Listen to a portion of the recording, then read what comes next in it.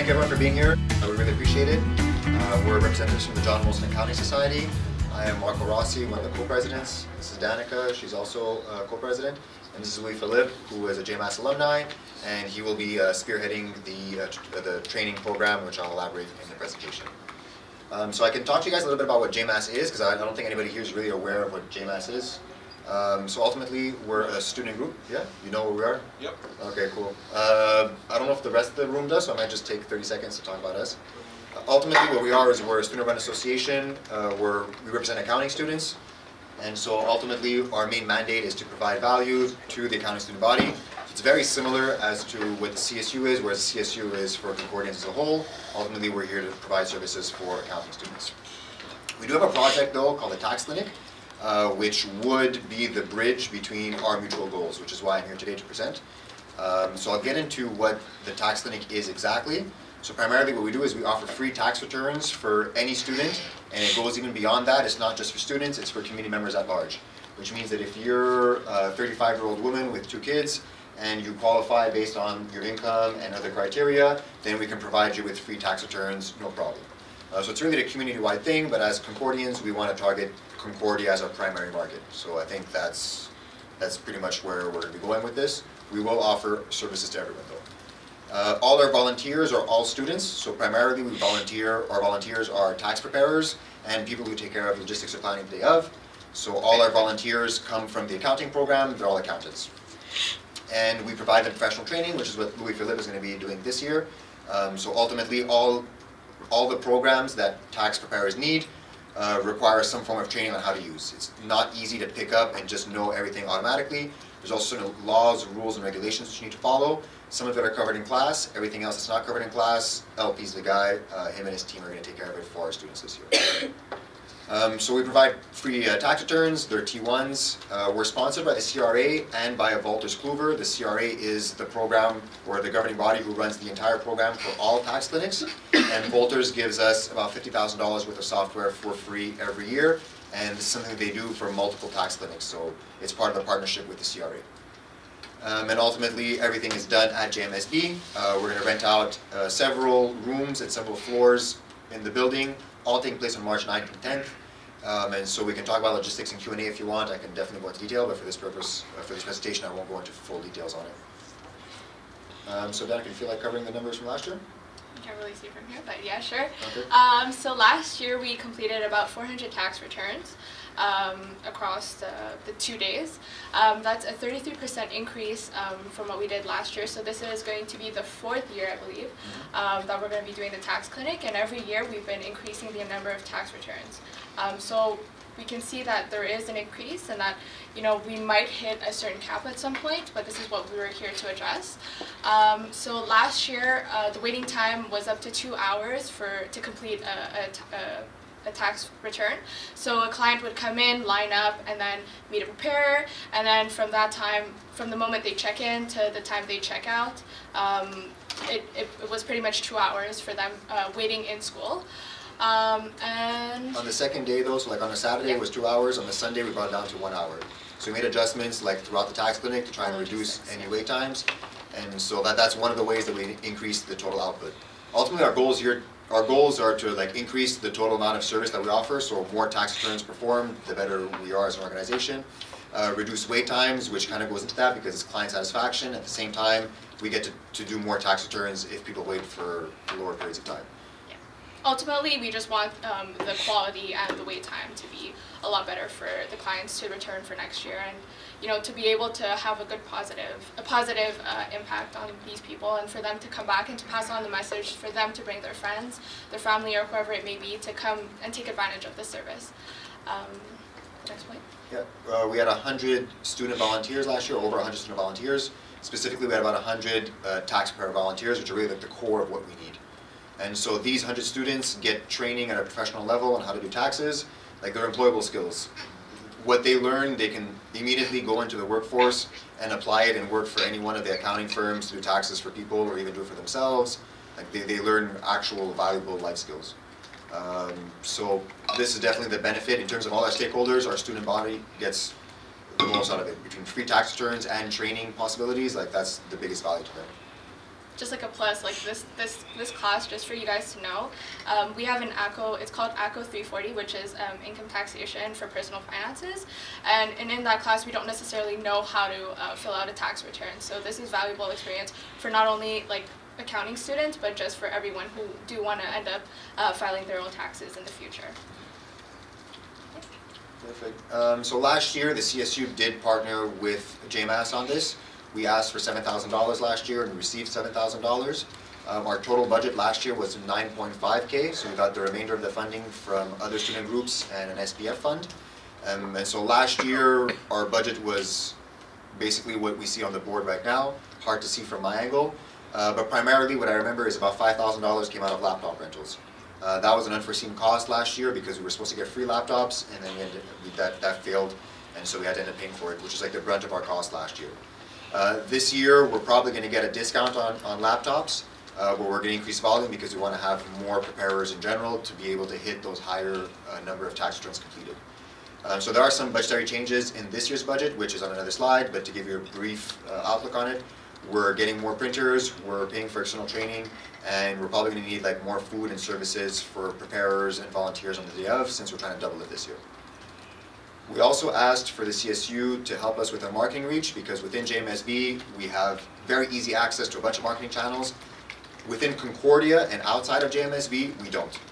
And so the reality of the fact is we need help to be able to spread the message like, hey, you could get free tax returns through this tax clinic. We need to spread that message to people in Concordia. Right now, that's not being done. Last year, we asked for help, but it was a little bit too late in the game. Last year, the CSU partnered with us in February, and so we had maybe 3 weeks to be able to spread the word, and it wasn't enough time. That's the reason why we wanted to come here in December, was to allow 3 months to be able to get the word out and to really help. That's where we also see a huge value for counselors, because counselors are student leaders within each of your respective faculties, so you'd be able to connect us with student leadership groups within those faculties and really spread the message as well. So, what kind of hurdles did we encounter last year? Like, we want to improve. Where exactly do we want to improve? These are the 3 specific points that we're addressing this year. We had long processing time for clients. Anything over an hour is unacceptable for us. We want to try and target under 30 minutes. It's a little bit ambitious of a goal, but that's our target, and that's what we're going to work for. We also had a huge burden on JMAS last year. So an individual member of JMAS had to take care of the entire training program for 100 people and take care of all their course workload because they were a full-time student and manage their own personal lives. It was way too much for that one person to handle last year. And so this year we're going to have an external team who's going to take care of it. And that's where LP will come in. If you have any questions regarding external training, I'll direct them primarily towards Lou for that. Ultimately, the marketing we discussed, like, it's a problem. If we can't get outside JMSB, or we have a hard time getting outside JMSB, that's something we have to address immediately, because that's the biggest driver to get people through our tax clinic in the first place. And so these are the 3 solutions that we have to come up with this. We're going to increase the amount of volunteers to 200, and that should help us reach 2 goals, the 30-minute wait time and the 600 total. 600 to benchmark, we could reasonably hit 800. We could hit higher targets. We just don't know yet, so we're kind of taking an approach that's more realistic. So 600 is a 50% increase. It seems reasonable based off the numbers, and we'll see if we can surpass or not. The external staff of trainers are all made up of people who are tax professionals, either aspiring CPAs who are in the program right now doing the schooling, or people who have passed exams and are just waiting for their hours to be completed. And 2 members out of 4 are JMAS alumni. And the reason why we opted for JMAS alumni is because these are people who know what the tax clinic is about, who understand the spirit of the event, who are there to really help the community, and have experience having dealt with tax clinics before.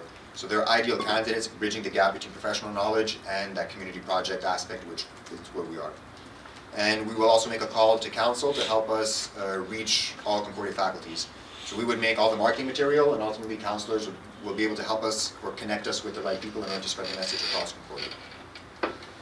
I have a budget breakdown. We definitely cannot see it, but the budgetary costs all come from increase of food and drinks for volunteers on the day of, so that's basically doubling since we're trying to double that. We're also trying to, there's about $6,000 to $7,000 that's going to go for external training, and I can break down the cost structure of that as well. Within the package of documents that was given to you guys, there's something for pitch. It's basically like a package to the preparers, and that has all the details and the breakdown and costs, so we can run through that in Q&A if you'd like as well. So that's really where the primary costs come in. We're also doubling our printers. So last year we had a bottleneck when it came to printing. Sometimes we have to wait in line for printers to complete printing packages and documents, and so we don't want to have that happen. We're doubling the amount of printers as well in consequence of doubling the amount of volunteers. We had 3 printers last year, and that was definitely not enough. So definitely doubling the amount of printers would help. So just to give you an idea, a tax return takes approximately 50 plus pages to print, and sometimes preparers would have to make mistakes, and you know the paper, we would have to run last minute to go get paper, and then the printers, sometimes they would jam up or we would have to replace the ink. So it would be a lot comforting if we had more printers, so that way we can reduce the amount of time, the wait time for the clients as well. Other than that, we are planning on having more trainers, so with that we are providing lunches to these trainers because they are here throughout the entire day. So additional cost for the food would be included as well. What else is I missing? Food, training, that's pretty much it. That's the bulk, yeah, that's the bulk of it. The training is the big bulk of it. It's about 70% of the total increase in budget. The printers are about 15 to 20%, and any possible fees we can pay for laptop rentals are another 15 to 20%. And so that pretty much is like the 100% of the additional funds that we're asking for. And so this leads us into what the partnership's going to entail, what we're asking for from the CSU, and what we're going to deliver in return. So in terms of financial partnership, the budget breakdown is approximately $19,000. What we're asking for is 19 plus a 5% emergency fund. So that would total for $20,000 for the event. So that would be for basically this year and every year subsequent to this. So we're asking for like this to be a partnership for the next 5 years or a lifetime if possible. For the marketing channels, we would make all the material, and we would just ask that the CSU and counselors push this to various channels, so whether it's student leaders groups or the CSU itself.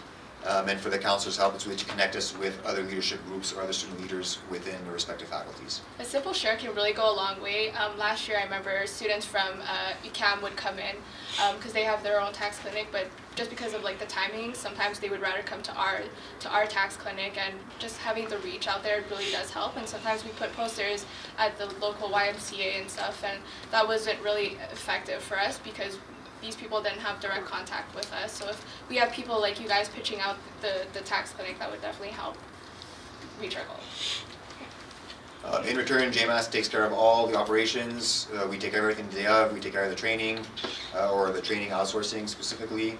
We handle Moodle, which is the portal that all the people who are going to be volunteers are going to use to access the information. So basically everything operationally, logistically, content creation, everything's taken care of by us.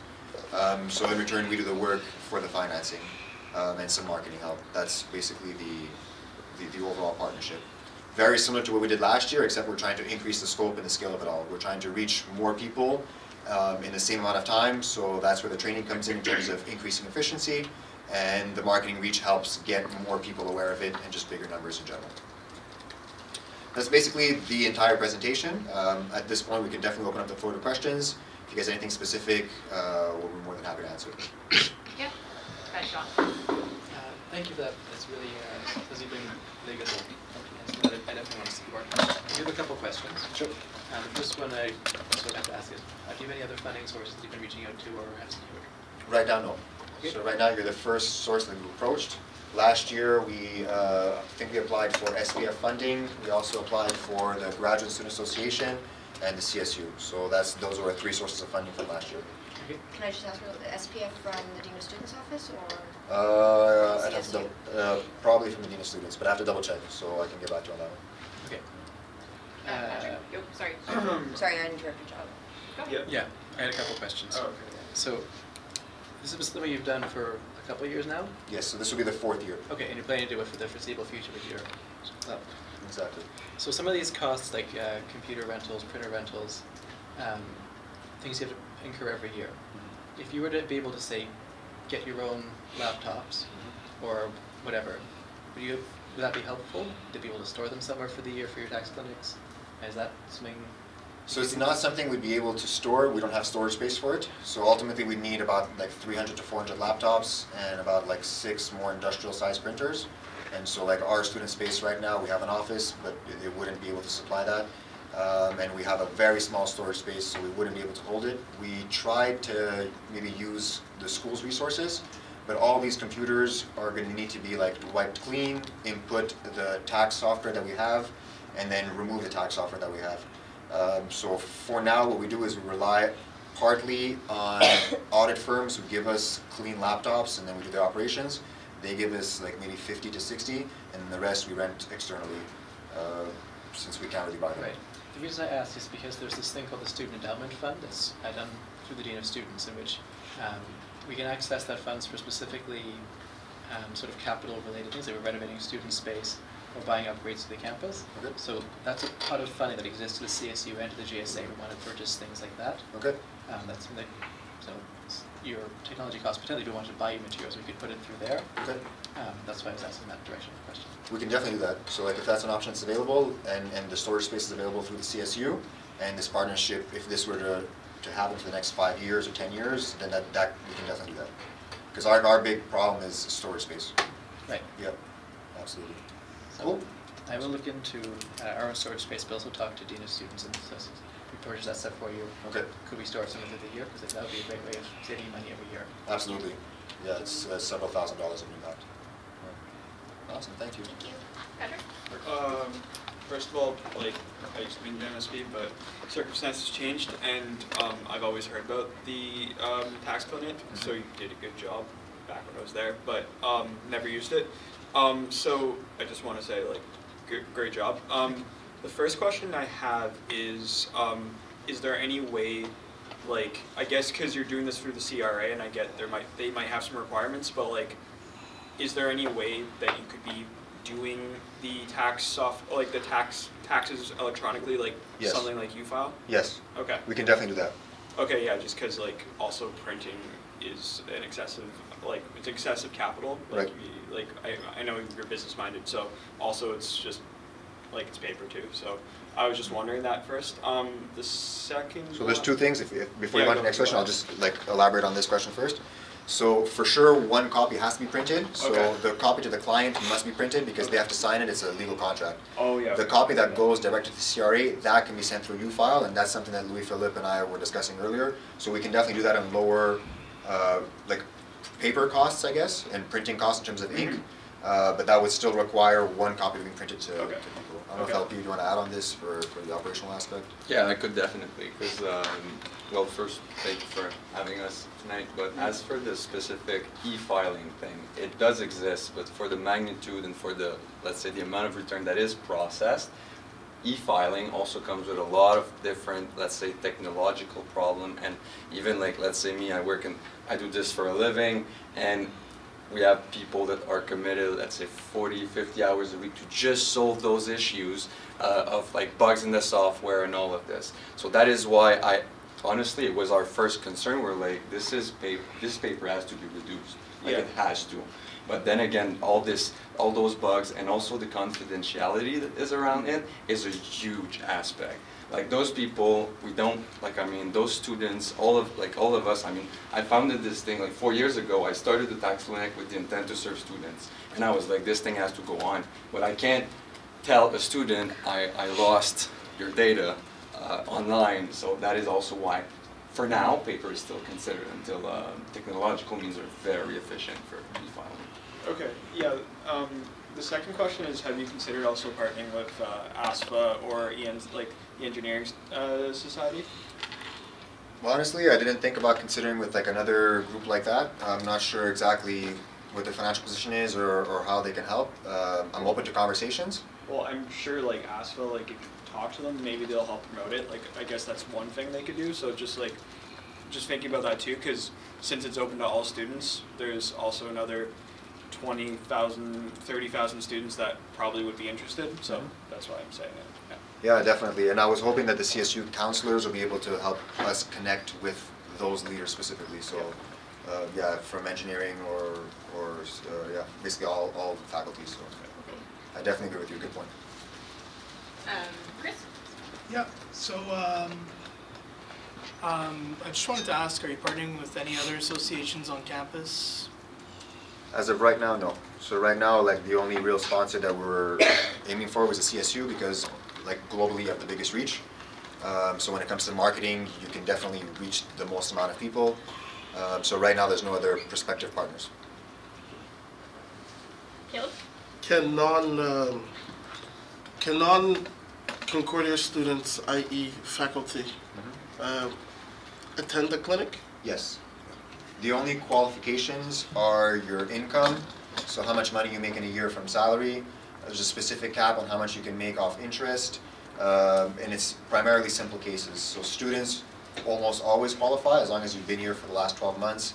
You most likely made less than $25,000 and have less than $1,000 in interest income, and that's really the main requirements. Where it gets more challenging is if you're an international student who has a wealthy background, then it gets a lot more challenging. But for your student who lives in Quebec and is a Quebec resident, you pretty much always qualify. As a professor, like a faculty member of that caliber, you probably make too much money to be able to qualify. So this is primarily for people who are like on the borderline of poverty. Yeah, or let's say that are, because really like the initiative was really meant like for initially like for students and community, and most students are like, when we were there, like I was in a situation where I was like, this is much needed, because if you go outside, you have to pay, like no one's doing this for free, and you have to pay. And I was like, geez, we can provide this for free for all those students, and people were just like thank you for that. So yeah, of course, if you're a professor, way above the thresholds. Ultimately, the way we broke down the math is like for the amount of money that we're expecting to spend on this, which is about $20,000, we're going to positively affect the lives of about 800 students. And that comes down to a cost of $25 per student who's going to be positively affected, and that cost is lower than the $40 it would cost to get a tax return done by any other external party. Oh yeah. So ultimately, what we're doing is we're providing students with a valuable service that's a lower cost than what would be externally. And that's basically the whole initiative in a nutshell, is to just offer those kind of savings to students. Are there any more questions? I've heard there's another counselor on their way. Yes, Michaela? Yeah, just to keep our questions short, because Marlene is coming only for about an hour, and we really have a lot of things to pass, so I'm really sorry to put pressure on the presenters, but we do have a few things we have to bring up, and it's not your fault we're asking a lot of questions, so just keep them to a minimal if it's possible for tonight. I mean, at this point, I guess we're just in time-killing mode. Peter? Yes, I actually have one question though. If people cannot come to you guys with a tax, are you guys able to come to student though? How are you guys think of working in terms of, if you do reach out to like other students, let's say, are you able to come to them if they can't come to your office or anything like that? So we don't have the means to be able to transport or physically like move to a student's location. They would have to come to our location, so it would be at JMSB. Okay. We would have everything set up here. So like the lobby would be like the lineup to go upstairs. The second floor would be like the waiting rooms, where we'd be able to accommodate like the guests who come in or the clients who come in. The third floor and fourth floor would be reserved for all our preparers who are working. So it'd really be all controlled in here. Michelle? It's fine, I rescind. Kemi? Yes. We talked not really tonight because tax clinic is happening during anti-consumerism week the same year, so like it was great for us in terms of timing. I'm super down to do some promotion for you. I think it fits perfectly, and it's also a great services that you have been doing for a few years. In terms of funding, it's a lot of money, and I think we should be more counselors in the room to discuss this, because 20,000 is literally like Michelle's budget for the year. So yeah, and maybe we can also start with John, if that's okay with you, to discuss how things can be done. Okay, cool. In short, would you be okay with presenting in January? Yes. Yeah. Perfect. All right. Well, yes, Michelle? Yeah, just because actually we didn't receive the document, the PowerPoint, which means that we didn't have any of the budget stuff to look at. We just had a one-page document. Unless I'm wrong and missed something, but... I mean, I sent... I I sent 3 documents, I sent a motion, prepare a package for the preparers and this PowerPoint. Yeah, I mean, I'm I just only speaking received from, the motion. yeah, I only received the Okay. one-page motion. It's what? Oh, I'm sorry, that one. Yeah. But I definitely submitted it last week. Okay. Mhm. Oh, You're doing. okay, No, my it's just for apologies. us, like, yeah, we Yeah. weren't able to prepare. Okay, sorry, that one's on me then. Okay, anyways, I'll try to figure out what happened after. But yeah, if you guys are okay with coming back in January. So the budget is a breakdown, the difference from last year and this year in terms of what we're spending. So like I can tell you for a fact for sure, we have about $6.8 thousand dedicated to the training. And if I give you the rundown on the training, essentially it's like a 10-week program or an 8-week program. Yeah, approximately 8 to 10 weeks. Everything is all digital, so it's like an online course. Everything is done through Moodle, so you have to be a student to be accessible for it. If you're not a student, you won't have access to the portal. So that's like one of the ways you can mitigate that risk of having like external parties come in. But ultimately, we film videos, we have cases, we have solutions to all those cases. There's also 2 in-class sessions where like Doing class sessions over the weekend, there's offices hours also, because the goal here, I'll Sorry to interrupt, we really don't have a lot of time. Okay. I know it's really weird to say that, but we have some urgent matters to go over, and we really want you to come next time and we can properly cover this. Okay, cool. Sorry to cut you off. Not a problem. Yeah, sorry about that. I will definitely send out your presentation to the group and then, yeah, we'll reconvene in January and Okay. get this. More or less, it will be like what, January 12th, 13th, 14th, something like that? 9th is the council meeting. 9th? Okay, Yeah. cool. All right, awesome. All right, thank you so much for Thanks, coming. guys. So at this point we have, well, okay, first of all, at this point, I'll call the meeting to order at 7:34 and read the Indigenous Solidarity Statement as quickly as I can. And if you folks want to start setting up. I'm just here. Okay, perfect. So we'd like to begin by acknowledging that Concordia University is located on unceded Indigenous lands. The Ganyan-Gehaga Nation is recognized as the custodians of the lands and waters on which we gather today. Montreal is historically known as a gathering place for many First Nations. Today it is home to a diverse population of Indigenous and other peoples. We respect the continued connections with the past, present, and future in our ongoing relationships with Indigenous and other peoples within the Montreal community. At this point, I'll give the floor to Jade. Hello. Hi, my name is Jade Sa. I am the founder and president of Concordia Students Nightline. This is my executive team. Would you like to introduce yourselves? I'm Camille. I'm the coordinator of training. I'm Margareta. I'm the external and secretary.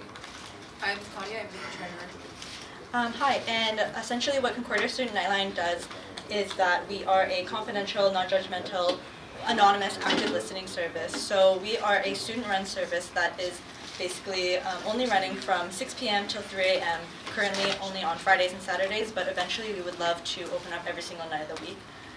So essentially we're just here because we want to apply for a fee levy for the next coming semester of September 2019. We registered as a CSU club as of January 2017. Since that time, we have been active on campus through various tabling sessions, through Mental Health Awareness Week, other types of things like that, anything to kind of get our name out, be more familiarized with the student body. It was only until September of this year, so September 2018, that we actually officially opened our lines. Since then, we have received a very consistent amount of calls from the student body, which kind of demonstrates how necessary and in need of our service is. It's been very nice and kind of rewarding, but at the same time, it's demonstrated kind of how much people in our community would like to be listened to and need this type of service. So that's kind of essentially it, I guess, since we're kind of short on time, but otherwise I would love to accept questions and kind of have more of a dialogue about our organization. That's it. Does anyone have any questions for Jade? How much of a fee levy are you applying for? So our fee levy will be applying for 5 cents per credit. So hopefully we believe it's manageable. As we were collecting signatures, most of the students as well agreed that this was a very manageable fee. Michaela? So it's going to be going to policy. We're actually going to start reviewing it this week, and So we'll have more information then, and we'll be going all the documents to council once that's approved through policy. Yes, within our documents as well, we included in our budget various operational fees, but essentially as well, what's really important for our organization is the fact that we are confidential and anonymous. So that means that all of our volunteers, everything is run on a volunteer basis. None of our volunteers can actually let their peers know that they are involved with this organization. Therefore, it's really important that we provide a very strong community within our own organization. So that takes a lot of, that's essentially where a lot of our fees will be going as well. Thank you. Are there any more questions for Jade? Kevin? Sorry, maybe I missed out. How long have you been running as an organization? So we've been officially running as an organization as of January 2017. However, we did not open our lines until September 2018. However, during that time, we've been working really hard to kind of endow ourselves in the fabric of Concordia. We've made connections with the Health and Wellness Center, the Dean of Students, also with external organizations such as Centre de Crise Québec, and various other mental health organizations as well. So we're hoping that this will be something that'll just be a part of Concordia's fabric in the future. Thank you. Is there anything further? All right, well, if not, I'd like to thank you very much for coming to council. Thank you. And yeah, thank you again. Thank you.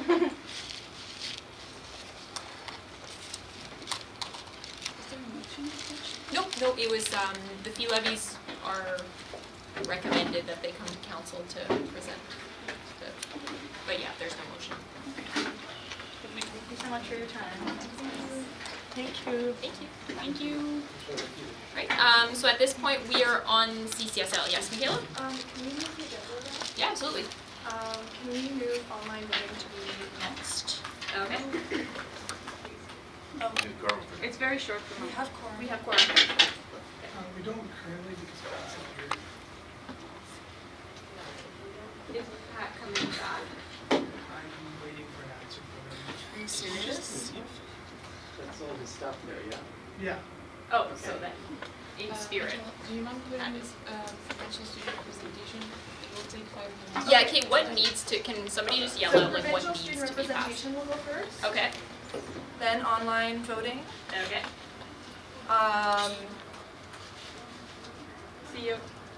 CEO. That should be. That has to be done. So that should be added to the agenda? Yes. Okay. Appointing CEO? No. No. I would also add the mindful project coordinator. That's, okay, so. That order, yeah, I guess we'll And do. Annex A. Okay. But That. the first three are the highest priority. Yeah. Accessibility for student care and program that we manage.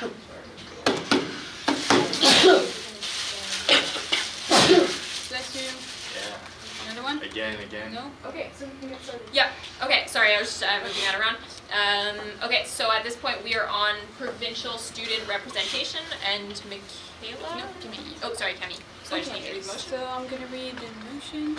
So whereas the CSU joined l'Association des voix étudiantes au Québec (AVEQ) in November 2015, whereas MAJUCAP, which is University of Quebec in Chicoutimi, voted to disaffiliate from AVEQ about a month ago, leaving AGCOR, which is University of Quebec in Rimouski, and CSU as the only affiliated member organizations, whereas a 2/3 majority is necessary in order to dissolve the association, and that AGCOR has announced their intention to the external coordinator to leave AVEQ if the CSU refuse to dissolve AVEQ.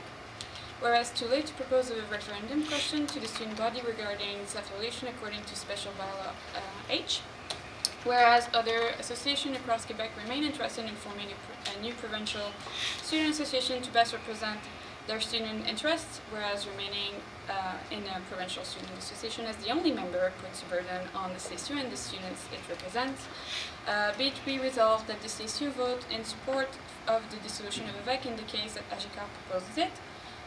Be it further resolved that the CSU supports the effort of the different Quebec association in creating a provincial student association in accordance to the CSU Special Bylaw H, and be it further resolved that the CSU will attempt to recuperate as much of the student fees collected for AVEQ as possible following its dissolution.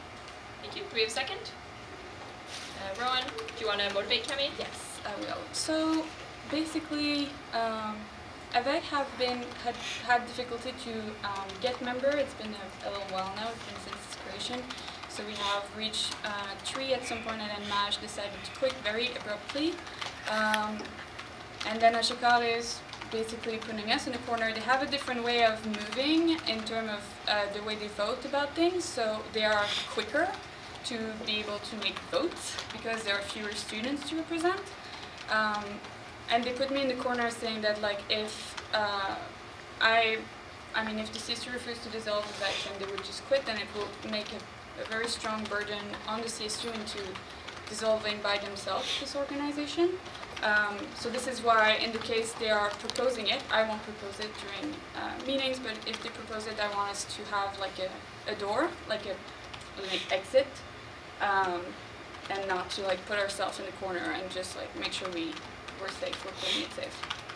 Thank you. Chris? Yeah, so I'd like to propose that we divide the question.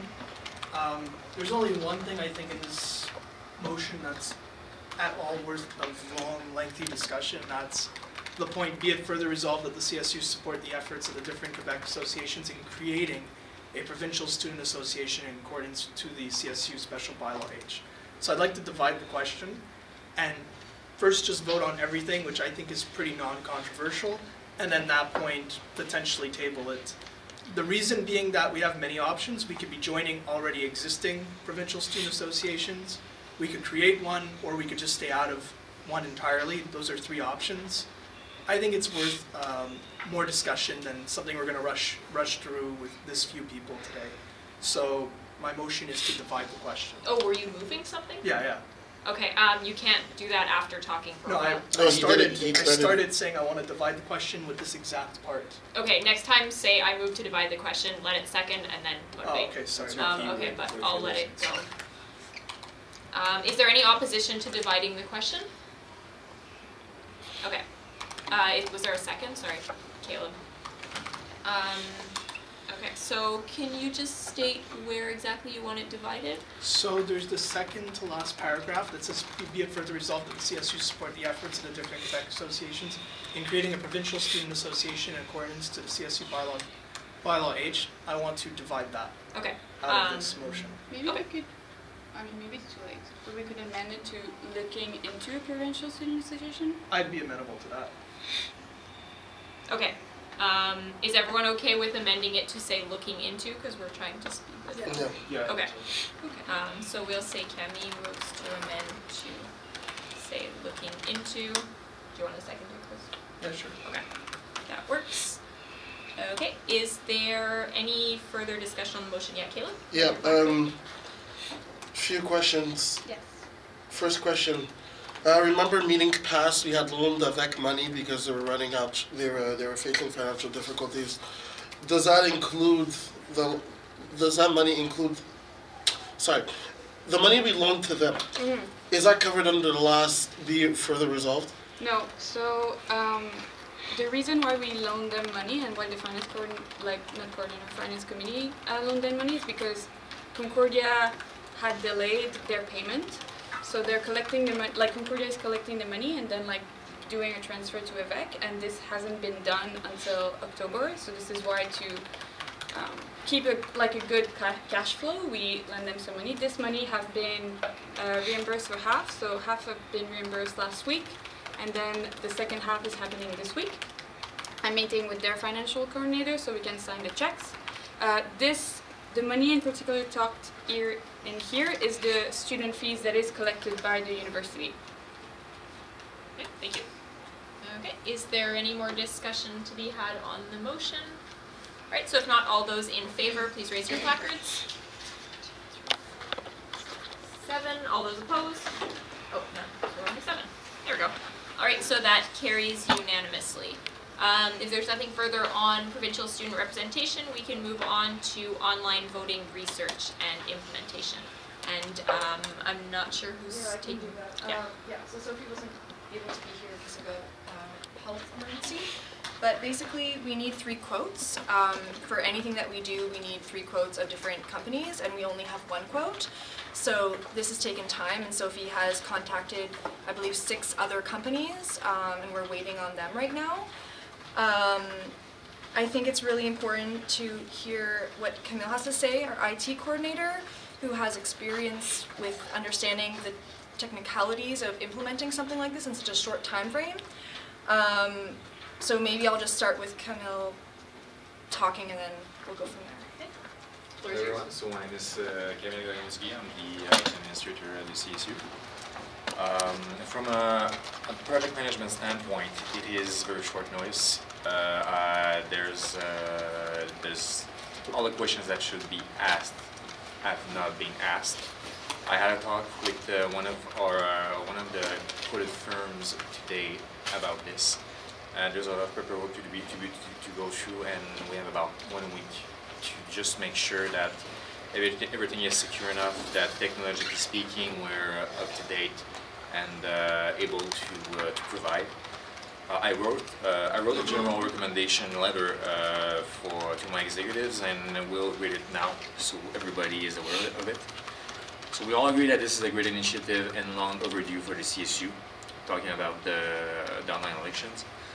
After consulting with Robert Henry, the general manager at the CSU, and our IT consultant firms, including Brian Lack from Simply Voting, we must communicate our concerns about the ability to execute this initiative in January with 100% guarantee that this is going to function and go on without any issues. We believe that the amount of time to test and ensure that a no-fly voting system is not sufficient. The following are some of these reasons and concerns. As of this Friday, December 14th, there is only 7 days to deploy and test the system. Our experience about this is very limited. Our biggest concern about this is security. Knowing that the CSU security network has already been compromised in the past and still contaminated by with malware as the result. There's no way to guarantee the integrity and confidentiality of the votes that will be made on the requested CSU laptops. Moreover, virtual elections are much less secure potentially than paper ballots, since it makes it available on the internet to anybody knowing what they do. The only way to make it as secure as a paper ballot is to restrict its access to a local area network. Our present hardware available is old and out of date. So we have been given a batch of 70 laptops for those who don't know about Concordia, and we are trying to refurbish them to be used during the election at the voting polls. We don't have the time to do the benchmarks and basic tests to just make sure that they won't crash during the said election. So there's also the time issue to deal with those laptops. I have basically 1 week to prep them. We're not equipped to deal with that in an efficient and foolproof manner. Our IT consultants also communicates as such concerns with the ability to deploy a system that is guaranteed to work in such a limited time and with inadequate testing. So we are assuming that Plan B, if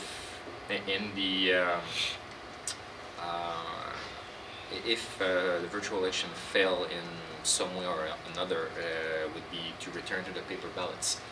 In that case, what would we do? Do we have to make the ones that voted already online to vote again?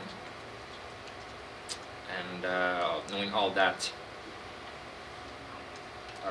would it be better to deploy the online voting strategy at the March election instead of right now? Thank you. Sophie? I have a question because I thought that we voted that there would not be voting station. Like the people would just vote back on their own laptop. Do you want to answer? Yeah, part of the benefit of online voting is that you can vote from any computer anywhere, or your cell phone or whatever. We would still nonetheless have voting stations, which is done in basically any student union that has online voting. So what they do is they promote, through their physical presence, they promote the election to students and encourage voting.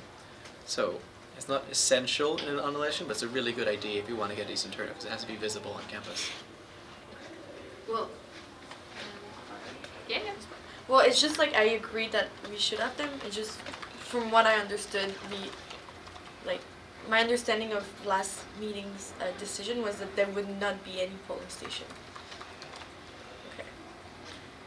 Well, good. Well, about this, knowing that our network has been compromised, there's really no way for me to install Windows on them without having a considerable risk for them to be already contaminated.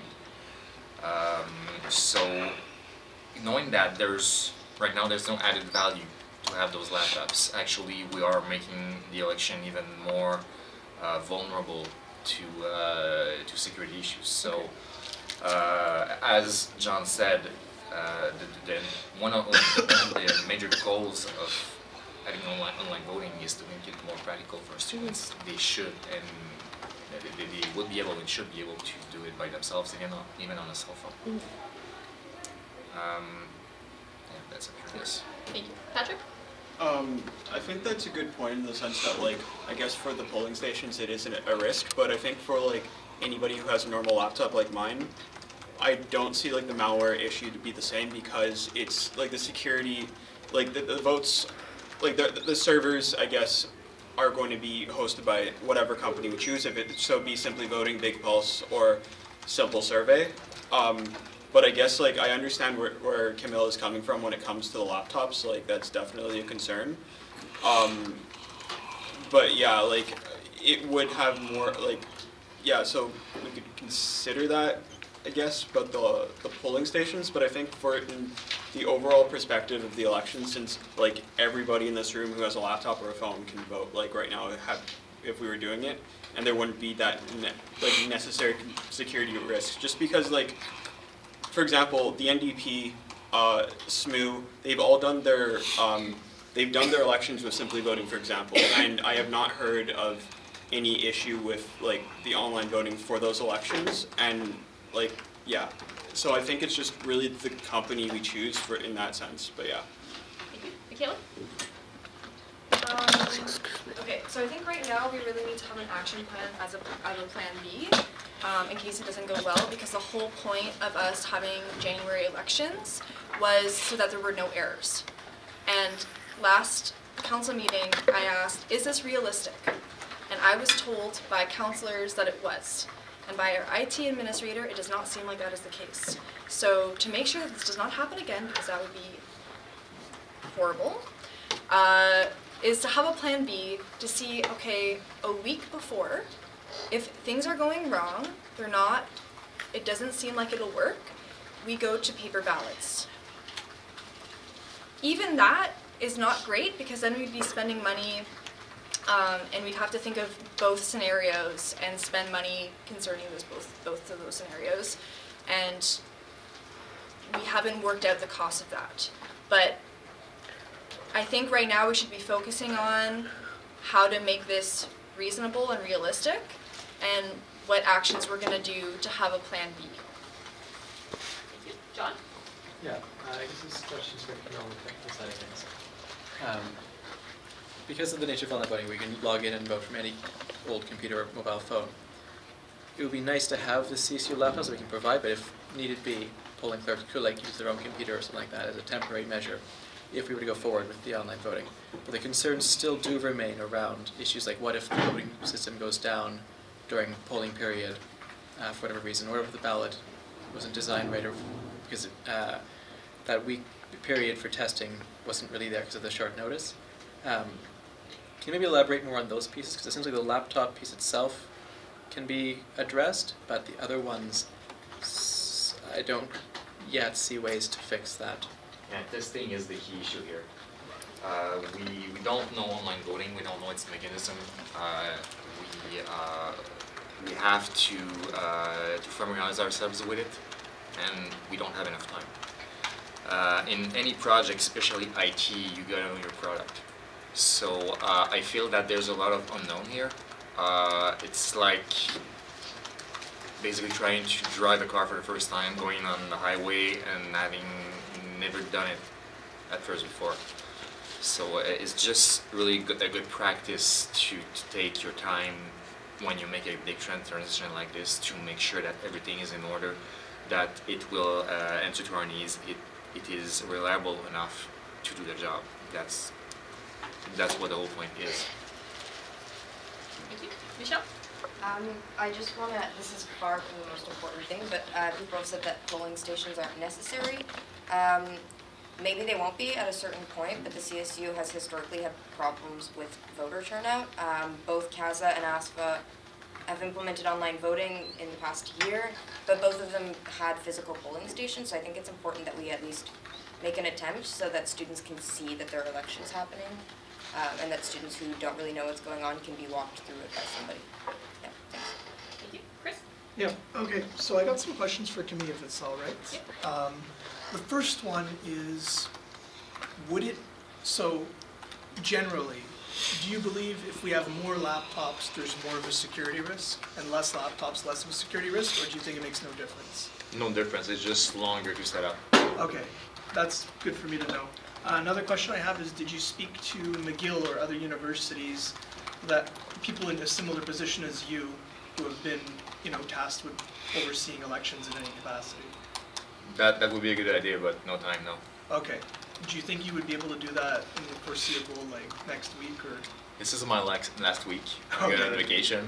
All right, fair enough. Sorry. So I'm going to be back on the 7th, and my understanding is that the elections have to be done by the 3rd week of January. Mm-hmm. We calculated that leaves us about 7 days to do all of this, which is not enough. All right, and then just one final thing. Okay, go ahead. It's the idea that perhaps we could just eliminate polling booths altogether in this election, and not just forget, and then not just eliminate it and forget about it, but spend all that money we would have spent on the polling booths on banners and put them literally everywhere. I think that would save us money, and it could give us the opportunity for... Yeah, you're next on the speaker's list, so go ahead. So about what Patrick said earlier about the security and what you just said, what's going on with those polling stations is that the goal of having our computers acting as polling stations, if we had a secure network, would make the entire process more secure in the end, because we control platforms on which the students vote. So we could isolate them, make them somewhat like kiosks, closed kiosks that can only, I could log the USB ports, for example, to prevent any kind of hacking whatsoever. I could only allow internet connections to our website, disable all the web browsers. But since our laptops will most likely be compromised if I install them from our network, this defeats the purpose. And so having laptops would be a best case scenario, because it's a big transition from paper ballots to online voting. So it presents a face. I'm talking from a user experience perspective here. It's a really common concept in IT. It allows them to go from the paper voting to the online voting more easily and in a manner that's reassuring to them. So we just put on a face that says we have a new voting system. We are ready to present it to you. We have everything we need with our little computer laptop mounted as a kiosk, and then we can go on through the election. It would be a plus value, definitely. It's just an option right now with what we have, with the computers we have and the security issues we have. Thank you. Sophie?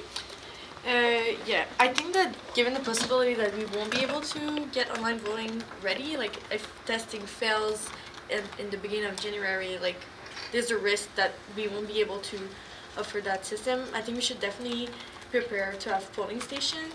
First, yes, it would be more visible, but also if they're reserved, if there are polling clerks, then we will be ready for a plan B, and we should prepare those paper ballots. That's a lot of money, and it's not super sustainable, so that's not nice. But at the same time, these elections needs to happen on the 3rd week of January, and we need to do everything we can to make sure that it happens.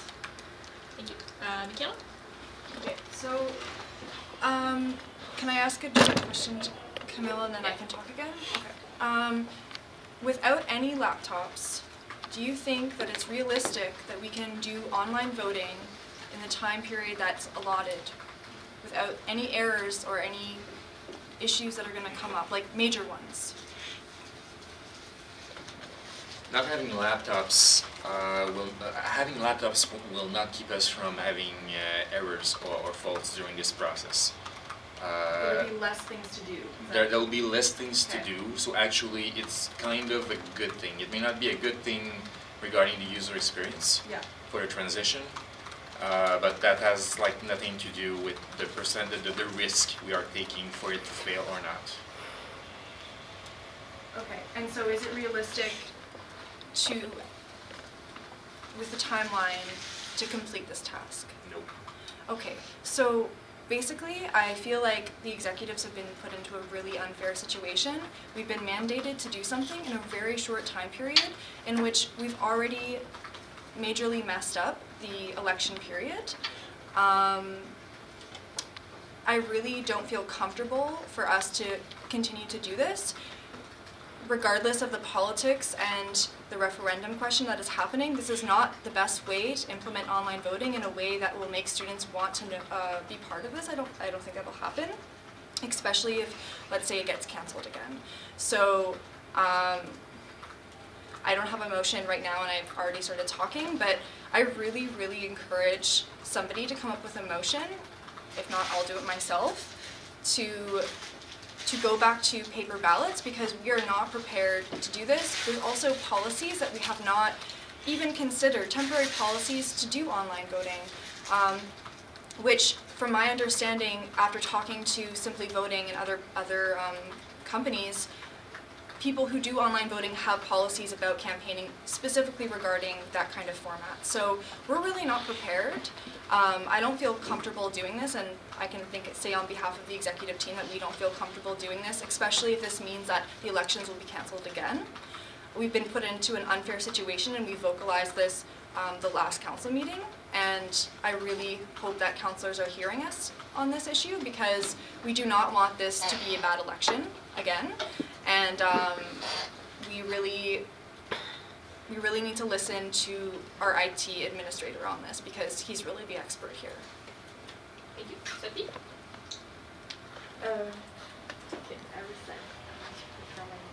Yes, Patrick? I think, like, from my understanding from working with appointments committee this week, we're supposed to be doing an SEM to get a CEO, and I think like maybe we could get like a plan B going by then to pass for maybe like when we're going to be doing the SEM. Maybe that's a possibility. But yeah, that's what I was thinking. Yeah. Thank you. John? Yeah, this is just a question for Camille. If we decide that getting those donated laptops ready for time for the general election isn't going to be a priority, we can just use like polling clerk laptops at the promo stations and it'll be fine. And we go forward with online voting. What do you think is going to happen? Well, it may be a more difficult transition for the users, or for the voters. Some of them may be confused as to how to vote exactly, even if we provide written procedures on how to vote. In 10 years of experience, users don't read procedures. They often like to speak to a human being. So, well, at least if we have somebody at the polling vote, even if they don't have laptops, that will be still be they doable. wouldn't have our laptops. They might have their own laptops. Oh, okay, yeah, with their own laptops, with anybody that can explain how it works, it's entirely feasible. Thank you. Michelle?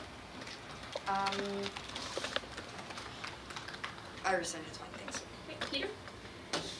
So I have a question for the executive. So if I understand that the executive wanted to go back to the paper bullet, but the question that I'm having right now is that it would be the same thing if we go back to the bullet. We still need to get the computer set no matter what. So if we do go back to the old system, which we still need computer to be set, and the new system also require the computer to be that tool. So what's the difference if we're going to go back to the other one? Because it seems to me there's no difference. So we should just aim for online if there's a possibility though. Does anyone have an answer?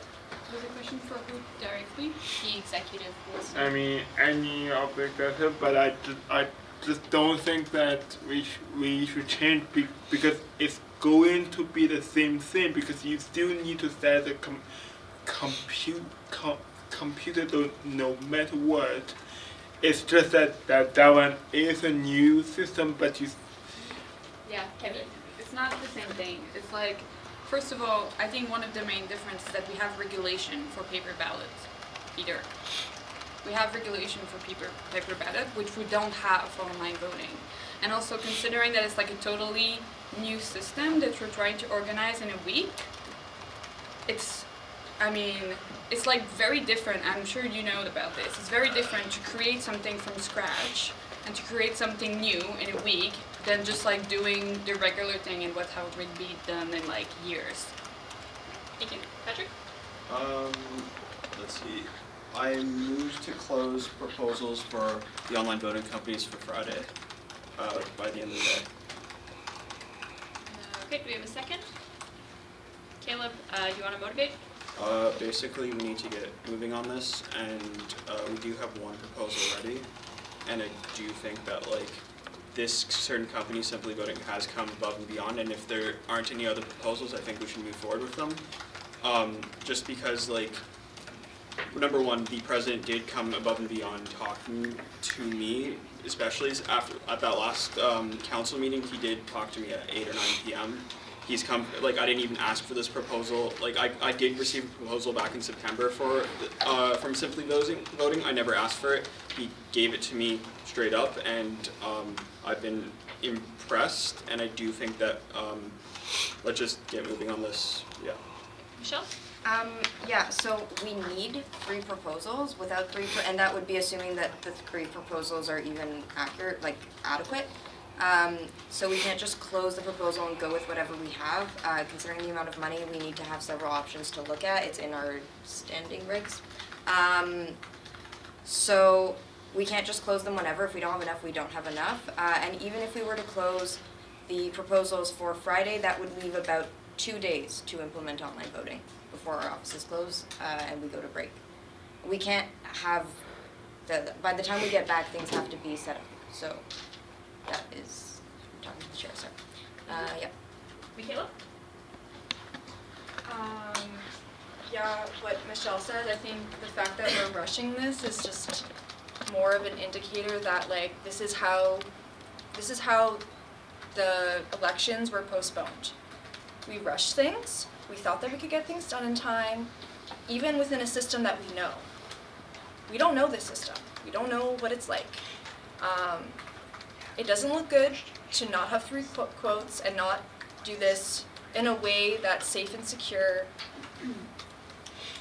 Maybe we can move this instead to have in the March elections, okay? Like it doesn't mean that there's no online voting opportunity. We can do it then. We just have to do this right. Thank you. Rowan? Like, I think we should go with the IT professional in the room who's telling us that this isn't a great idea. Like, I agree with Michaela, this doesn't mean we scrap online voting, this doesn't mean it doesn't happen for March, but like, yeah, like it's already been said, like rushing our elections was how we ended up in this mess. Doing it again with a bigger project and more ambitious and a shorter timeline is not the solution. Thank you. Sophie? Well, I just think it would be bad practice, even if it wasn't in the standing regulation, to just go with the first company that we talked about, even if we have a good feeling about them. Like, that doesn't mean that other companies would give us a better feeling or a better proposal. So I think definitely we should be careful about trying to just accept the first quote that we get. Thank you. Chris? Yeah. I think it's perfect. If we were to notwithstand the standing regulations for the 3 proposals, I'd be perfectly okay with that because, yeah, by a timeline of Friday, because we've given everybody a chance. We've sent out emails, told you you're allowed to propose. We're in an emergency situation here where we got to get our elections together. I think it's perfectly fine if they can't respond to us within 3 business days, which will be Friday. We've already reached out to them. That we go ahead with the one company that has responded. Thank you. John? Yeah, question for Camille again. Well, thank you for your answers when I asked about the polling stations and laptops. So based on what you said, it's possible that if we just have the polling workers bring their own laptops, we can get that issue off the table. It should be safe. Taking that off the table, given all the other considerations in getting from where we are now to doing online voting, what could go wrong in the periods? What are the risks? All right. I'm sorry, I'm having trouble hearing you. So we said we're not going to do using those donated laptops. Yeah. But the polling clerks bring their own laptops. You said that'll be not an issue. Given all the other things that are involved in implementing this as a project, what could go wrong if we were to go forward with it?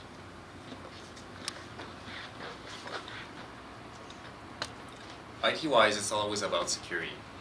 If I don't have to prep any computers, that's all that's left. Now the rest of the questions are about the rest of the risk about this are mostly about regulations and about knowing the product and if it suits our need.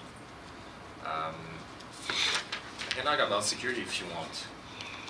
Is that anything and everything is relevant?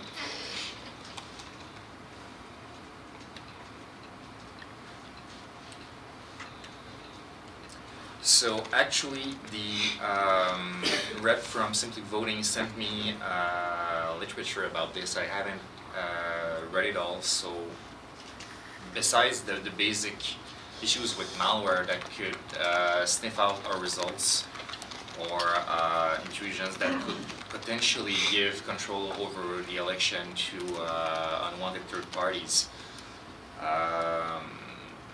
anonymity could also be compromised. These are the main risks. Thank you. Kemi? Yep. It's kind of like considering the fact that we barely met quorum today. Not sure if special counsel will work next week. Also, is there any particular reason why it has to be next January and not next March? Is it like because I'm really confused about this. It's kind of a direct question to you. Oh, because I you can have respond. Yeah, I don't mind. Yeah.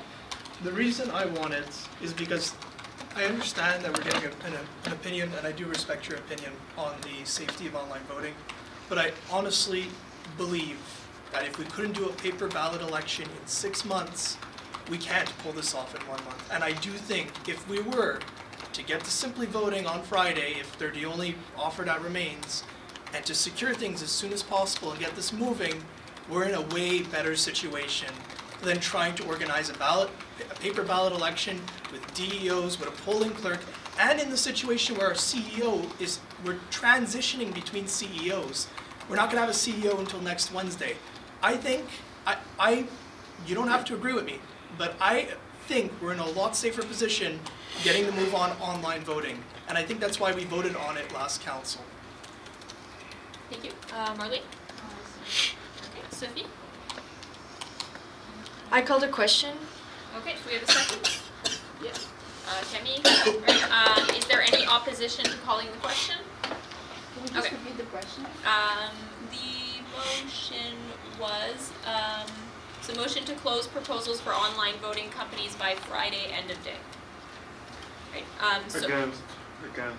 Yeah. Okay, well, are you against calling the question? Yeah, Or? Okay, so all those in favor of calling the question, please raise your placards. 6, all those opposed? 1. Okay, so that carries with a 2/3. Okay, so all those in favor of the motion, please raise your placards. Well, can you repeat the motion again? Yeah, okay, so the motion is to close proposals for online voting companies by Friday, end of day. Alright, so all those in favor, please raise your placards. 1, 2, 3, 4. All those. Oh, James. Oh, sorry. 5. All those opposed.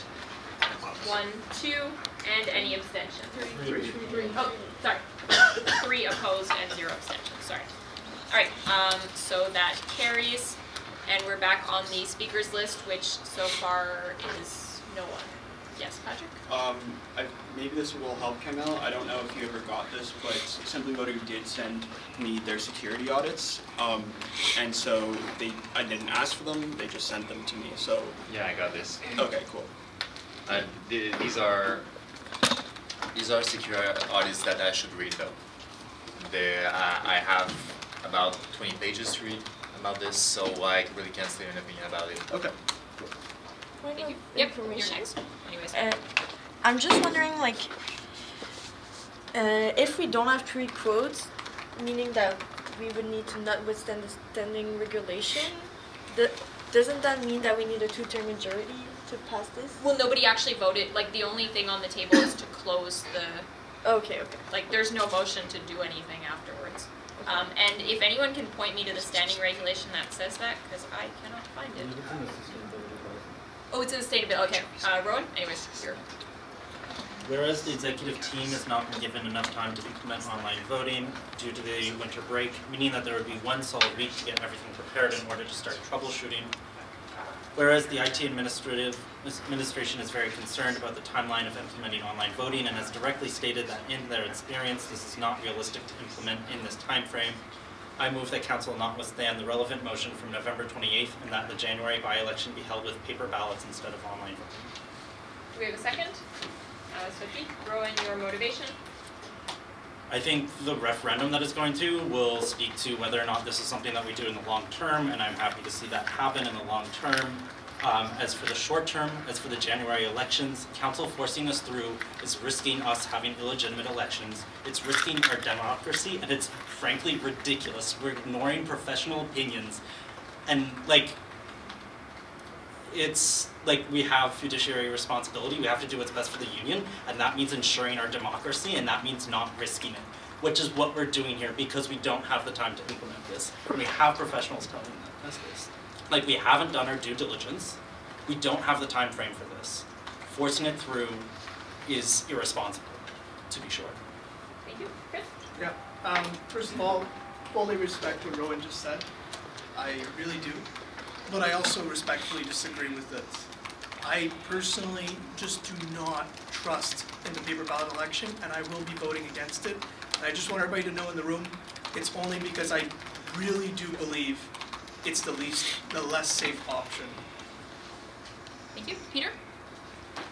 I personally also against what Rowan was saying, because if we are going to go back to the original paper ballot, and if we cannot do that within the last year, how are we going to put the whole thing in 1 month when we come back? Like, say that again. I mean, if we can even not get it done within the past 6 months, 3 to 4 months period, how are we able to put it back in one month? So, and also beside even if you're going back to paper ballots, we still need the security thing to be set on the computer in order for the polling clerk to have it, and it's going to be any of the same thing. That was a question, can I? Yeah, absolutely. Yeah, it's just there's a whole bunch of people who wanted to answer it. So, Michaela. Okay, so I'm not really understanding this logic for this because even though last elections it did not go as planned, this is how we've been doing it for years. So we have, yes, we have to do a policy review, but it's actually just so much more secure. I'm kind of confused because currently we have 0 policies, 0 experience for online voting. That's a whole other way of thinking and doing the elections. We have no company right now, and we have to not withstand policies to bypass a process where 3 quotes is integral in order to know that we're working with a company that is gonna do a really good job. We're rushing things even more right now by adding that, and right now we're telling you, in our experience with a team of people who've been around for a really long time and through many elections, that we do not feel like you're giving us enough time in order to do this well, and we are very worried that the elections are going to be cancelled or postponed again. We're very worried about that, and I feel like councillors are not really hearing our worry that this will not be done in time, that, you know, maybe like 5 days in total before the break is not enough time to get things started.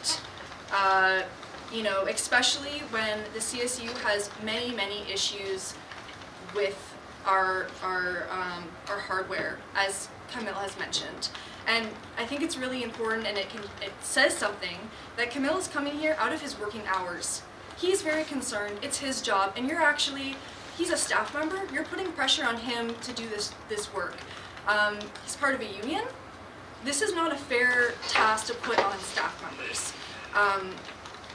Our general manager is also extremely concerned. We asked him to come here, and he actually said, maybe I don't need to come because, you know, they'll listen to the expert Camille. And that's clearly not what's happening right now. He came to each and every one of the executive, our general manager, Robert Henry, who's been here, I don't know, how many years? 2013. 2013, is extremely worried, went to every single one of us saying how worried he was about this implementation during this time. He's very for online voting, by the way. He's very for it. He does not think it's realistic. He's been talking to many people in the office about it today. I don't really know what else to say. This is really ridiculous. You're not hearing us. We don't think this is realistic. We've talked to the experts. I'm really disappointed, and I feel like this is an extremely unfair task to put on us right now. And yeah, I think this should go to the media. To be honest, I think this is unfair working conditions. Thank you. It's actually your speaker turn after answering. I'm done, yeah. Point of information, what does it say in the regulations about the three proposals? I've been trying to find it. Sustainability policy. Which article? Like which number? Anyone can. I actually think it's just general practice in the union. I don't recall any clear standing regulated. Okay, well if anyone wants to It's do just it. definitely practice, what we always do. Right, thank you. Artur. Could be wrong. This is a direct question to the elections committee, I guess. In the event that we use online voting, what would be the relevant student information that needs to be disclosed? Anyone on the election. I think we should clarify that the committee's not exactly I'll take it if you don't mind. Yeah, I sit on the Elections and Participation Committee. I just want to clarify, it isn't like a typical elections committee that most unions have. It was created for the sole purpose of investigating online voting and other means to increase voter participation. So it's more of an investigative committee. So before I get to your question, I just want to make sure that's clear, because the name, I'll be honest, is not very clear on that. What was your question again? Sorry. So in the event of implementing online voting, what would be the relevant student information that would need to be disclosed to the third party? Yeah, so we would be taking from the student list just like how like the CSU possesses a student list of all the members, and from my understanding, it would be most likely the email and the name of the person. That's pretty much it. Thank you. It's your speaker turn too, Patrick. I mean, I'm going to be voting against this motion just because I feel like I just can't trust paper voting from what's happened. We had 6 months to do these elections, and look where we're at now. Like, personal information was compromised too. It was left on the desks. We had all this time to plan the elections. It wasn't done, and I don't know if we can still do it in a month. And I do think that if we're going to a company, they actually have professional experience with this too, and I don't think we should be discounting that either. Yeah. Sama? So like I I came late to the council, so I don't know if this has been already put into the council before I came. But I just wanted to know, like, since you guys are talking about there has been one quotation that had came for online voting. I just wanted to know, like, what is it? Like, how much is it? Like, what the whole quotation? If we do have that, can we compare it to the one that we just had the cancelled election? If we compare it to that, and if it's ending up, sorry. I can reply to that. What you done? Yeah. Okay. So, like, if we compare it to that, to the one that we have quotation, and if we think as a council at last meeting they did like agreed on it, and we can carry on with the plan if it's less than the quotation. If quotation is less than the one that we wasted, like in the council election, so it's gonna be a great idea. And as a person who was nominated and as a candidate also, like, I feel more safer now. Like, because online voting I'm seeing for the last I think so 5 years in this university, and the thing that were told last council meeting about the people who are going to react a lot more than the paper ballots, the turnout will be much more better, and people will be much more interested into getting into the election fair and all that stuff. Thank you. Did you want to answer, John? Yeah, the one quote that has been received so far, there has been some replies from other companies, but quotes as detailed as the one from Simply Voting that was sent to Patrick back in September, those haven't been received yet, no. One that was received from Simply Voting, estimated probably after tax, you're looking at around 9,000-ish, maybe a little less, maybe a little more, depending on the actual numbers, but that's your ballpark there. It is objectively cheaper than doing paper ballots, and this is because we had security guards. So all of this information has been posted publicly on the CSU's online. You can see the statement on the Facebook page. We put a statement about the elections budget, so you can see all the info there if you want. The cost of the paper balloting includes the printing costs themselves, which aren't too substantial, but again, the security card cost is the major point.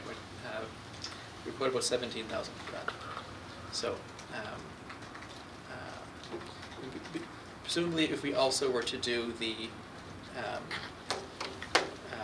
March elections online as well, that $9,000 ballpark-ish quote would be spread across 2 elections. So it is objectively cheaper. However, I would encourage folks to think more than just along budgetary lines here, because if the election does not go well because of the short timeline and there's an error for whatever reason, that will cause a lot of damage to our credibility and to the democratic process. So please consider that as well. But that is the budgetary information you asked for. Thank you. So my question is for the election committee. Why do you think that we would have a better voter turnout with online voting, and why do you think it's more secure? All right, so I don't think it's more secure because it's inherently the most secure thing in the world. No matter how you do an election, there's ways for it to mess up. There's ways for information to get out, as we saw in the paper ballot election and as you're warning for online elections. My whole thing is it's about balancing the two, right?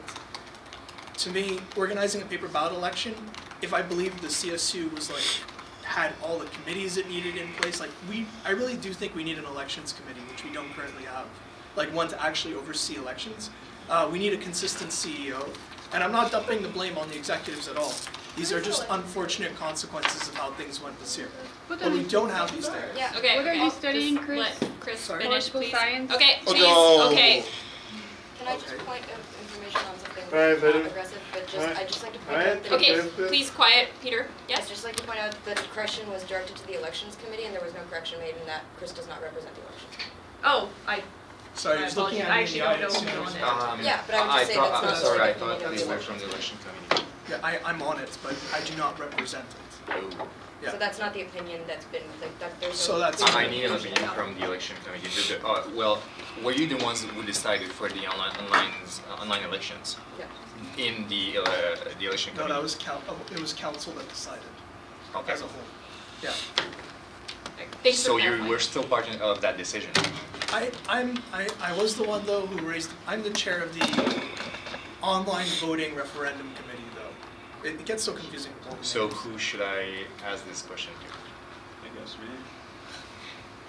So from what I recall, could you just repeat the question just so sure, I'm 100% absolutely. sure? So why would you think that we would have a better voter turnout with online voting, and why you think it's more secure compared to paper ballots?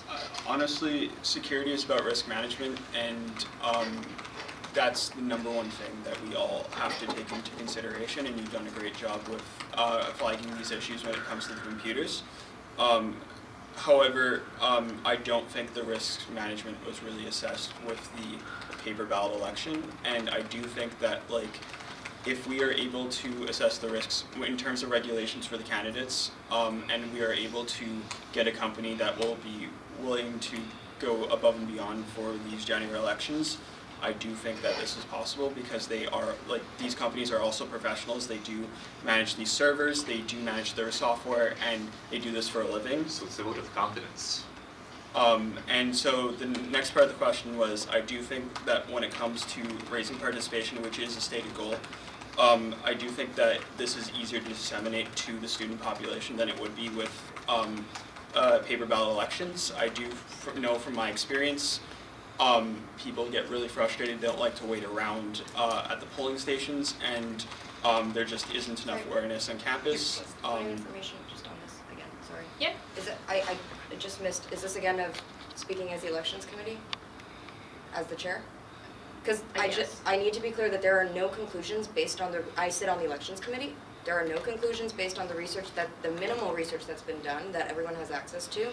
I just need to clarify that like, we're speaking here as if conclusions have been made, and as far as I know, as a member of the committee, there has been some start on research, and I wouldn't ever be comfortable making conclusions based on that research. Which has been made by? By some members on the committee. We've only had 2 meetings. Okay. Want to continue? Well, yeah, so as I was saying, it is a stated goal, and in a general sense, this is anecdotal, just keep in mind that when it comes to keeping records of stuff, student unions or student associations, whatever you want to call them, because it depends from province to province, they're not really good at keeping archives of stuff like this. It's just not on their radar. But from the few that I have talked to that had it did raise participation, and I do think it's particularly, I'm speaking from a personal standpoint, I do think it's just because it's easier to disseminate. But yeah. Thank you. Michelle? I feel like we've been having these same conversations. I feel like a lot of this is the conversation that we had last council. What the executive is bringing up is not the validity of participation during online voting. If it raises participation, we are interested in it. What we are saying is that it's not a feasible task from the information that we have from our IT people. And all we're hearing from council is, yeah, but online voting is good. That's all I'm hearing. And that's not what we're saying. As your employees, we are telling you we can't do this, and all we're hearing is, well, we're doing it anyway. So I want to hear how council expects us to do this. I hope that council understands that because of the nature of public opinion, if this goes poorly, it will most likely, as it did last time, fall on the executive. We are asking, and we had a part to play in the postponement of the election, but we are coming right now and saying, we can't do this.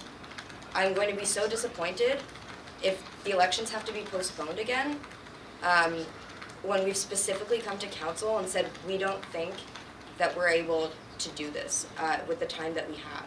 And if we are, we're not convinced that we can have safe, fair elections.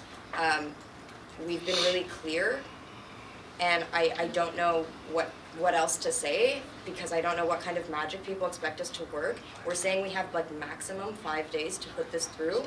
That doesn't sound like a lot to me.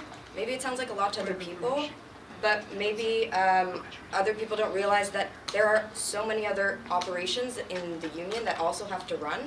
We can't all abandon what we're doing just to push this through, and even if we were to do it, we aren't sure it's possible. So, and I'd also just like to mention that the point that was brought up on the 3 proposal system was a corporate resolution that passed last year. We are currently looking through the minutes to figure out where it is, but Our understanding is that it was passed through council, but we're just trying to find where it was.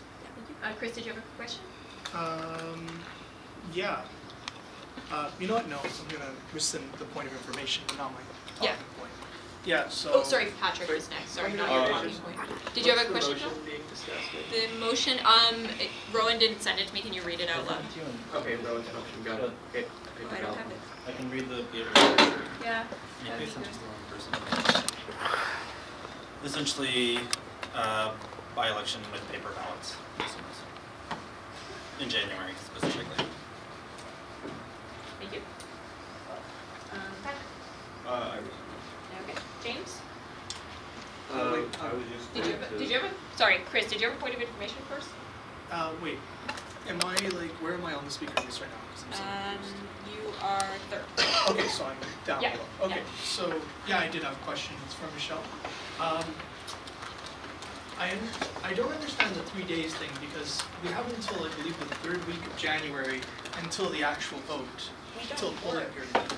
No, I understand that, but don't you, when we get back the 7th of January, don't you continue working for the next few weeks? My understanding is that the system should be in place, not, you know, the day before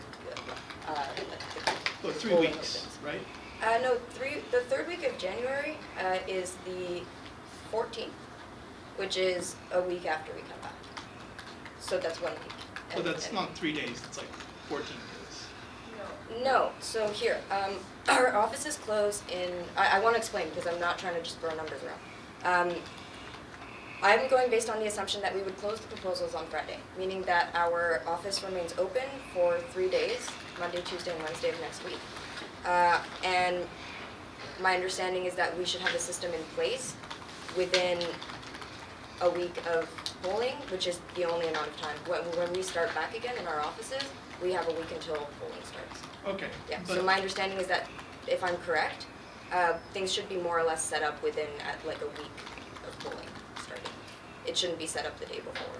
Yeah, absolutely. The risk of that is just too high. That's correct. And just to be clear, we're taking vacations. Yeah, for that's Christmas. Is everyone good with the timeline? Okay. James? I called the question. Okay, do we have a second? Chris, is there any opposition to calling the question? Okay, so Chris seconds. Alright, so all those in favor of the motion as read out by Rowan, please raise your placards. 2, 3. All those opposed? 1, 2, 3, 4, 5, and abstention. Sorry. Can I guess noted, please? Yes. Sorry, so does council want us to work through our holidays? Is that what I'm understanding? No, we're not working. Well, I'm just trying to figure out how. Okay, I be noted this? Okay, Noted it? yes, you can have it noted. If council wants to come up with an action plan, I don't know what the answer to that is. Sophie? No, I just don't understand, like, well, then I think we need to think about a plan B in case, like, these elections, if we cannot make this election happen for the 2nd week of January, like, apparently people are not hearing what our IT person is saying to us and everything else that has been said on council, but like, the election are not gonna happen, and if we are able to create the system, there's a high risk of having problems and technical difficulties. We are also not hearing our executive team who are like working above and beyond, and like I think we're trying to assign blame to them by saying we're not also doing that, but this is what I'm hearing through this meeting. So I think we're forgetting that our duty is to protect the CSU as an institution, and so now we're putting in jeopardy even more than we already have been doing this semester, how we look and the integrity of this whole election process. So I don't understand what's the end goal here, and I think we're setting up for failure by not taking into consideration experts and our executive team's opinion. Thank you. Patrick? So I moved for, we have to do an SCM anyways for our CEO. So I moved to create a plan B, like a backup plan, like have that created for the next SCM, and also like I could do it myself. I could come up with some regulations. I could go look at what Miguel's doing. So I'm going off a tangent. But could I also, I would also like to motion that we have temporary regulations for online voting for the next SCM. Okay. Are you mandating it? Because right now there's just a motion to do something, but no one is signed to it. So how about?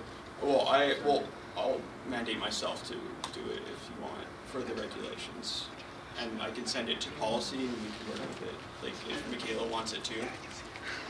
Yeah. Okay. And do you want to add and send it to policy before the SCM? Yeah. We don't have enough time to do that. How do we have time to do that? I'm sorry, but like also for the CEO and having a special council meeting, we already today we're going to say that we would actually, I mean this is another talking point, but have appointments committee do it because we're really worried that we're not going to reach quorum and we're not going to be able to appoint a CEO. So we were going to allow appointments to do that because I'm very worried that next week we're not going to be able to do a special council meeting. I don't think that we can implement good policies, and since Chris and Patrick are very passionate about this issue, perhaps they can implement online voting themselves. So it's my idea. Okay. There's currently a motion on the floor to create a plan B for the next SCM and also have temporary regulations for online voting put in place. Is there a second for the motion? John, do you want to motivate Patrick? Yeah, so just like, if we're not going to do the SM, it's fine, but like, I guess it's just because the intention is so that we have this going, but yeah. That's all. Okay, is there any more discussion? Yes. Yes, John. I mean, if council votes that we have to try to do online voting, whether or not it's advisable or possible in the timeline, like, we have to try it. If things go wrong, just remember that this is all in the minutes and on public record, and that there are people saying these are our limitations. If we don't meet those limitations, so be it. Obviously we'll have to come up with a plan B as well, because we have a sense of what our limitations are already, and start contingency planning. We do have to come up with regulations as well. That should be tasked to probably the CEO when we hire them, because, sorry, anyone who wants to make proposals around, policy change that we can make on very short notice, that's good. But I will note to folks that if you were involved in a referendum committee or are a candidate, you are not eligible to participate in those things. You cannot be candidate and elections officer at the same time. That is a conflict of interest. So that also includes me as a referendum committee chair. So just please be mindful of that line that exists, and exists for a very good reason. Thank you. Kevin? It would be useful to know if I have to prep those laptops or not. I know. No. Okay. Good. For March, yeah, that's feasible. For January, no, it's not feasible. Okay. Peter? He's not here. Oh. Marlene?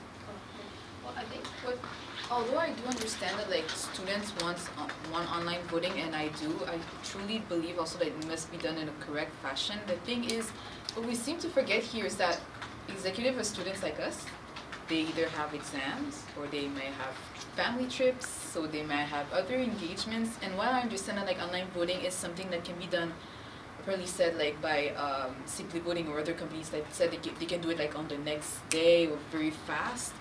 The thing is, at the end of the day, it's a private company that tries to sell us a product. Let's be real on that as well. So I just want to underline that.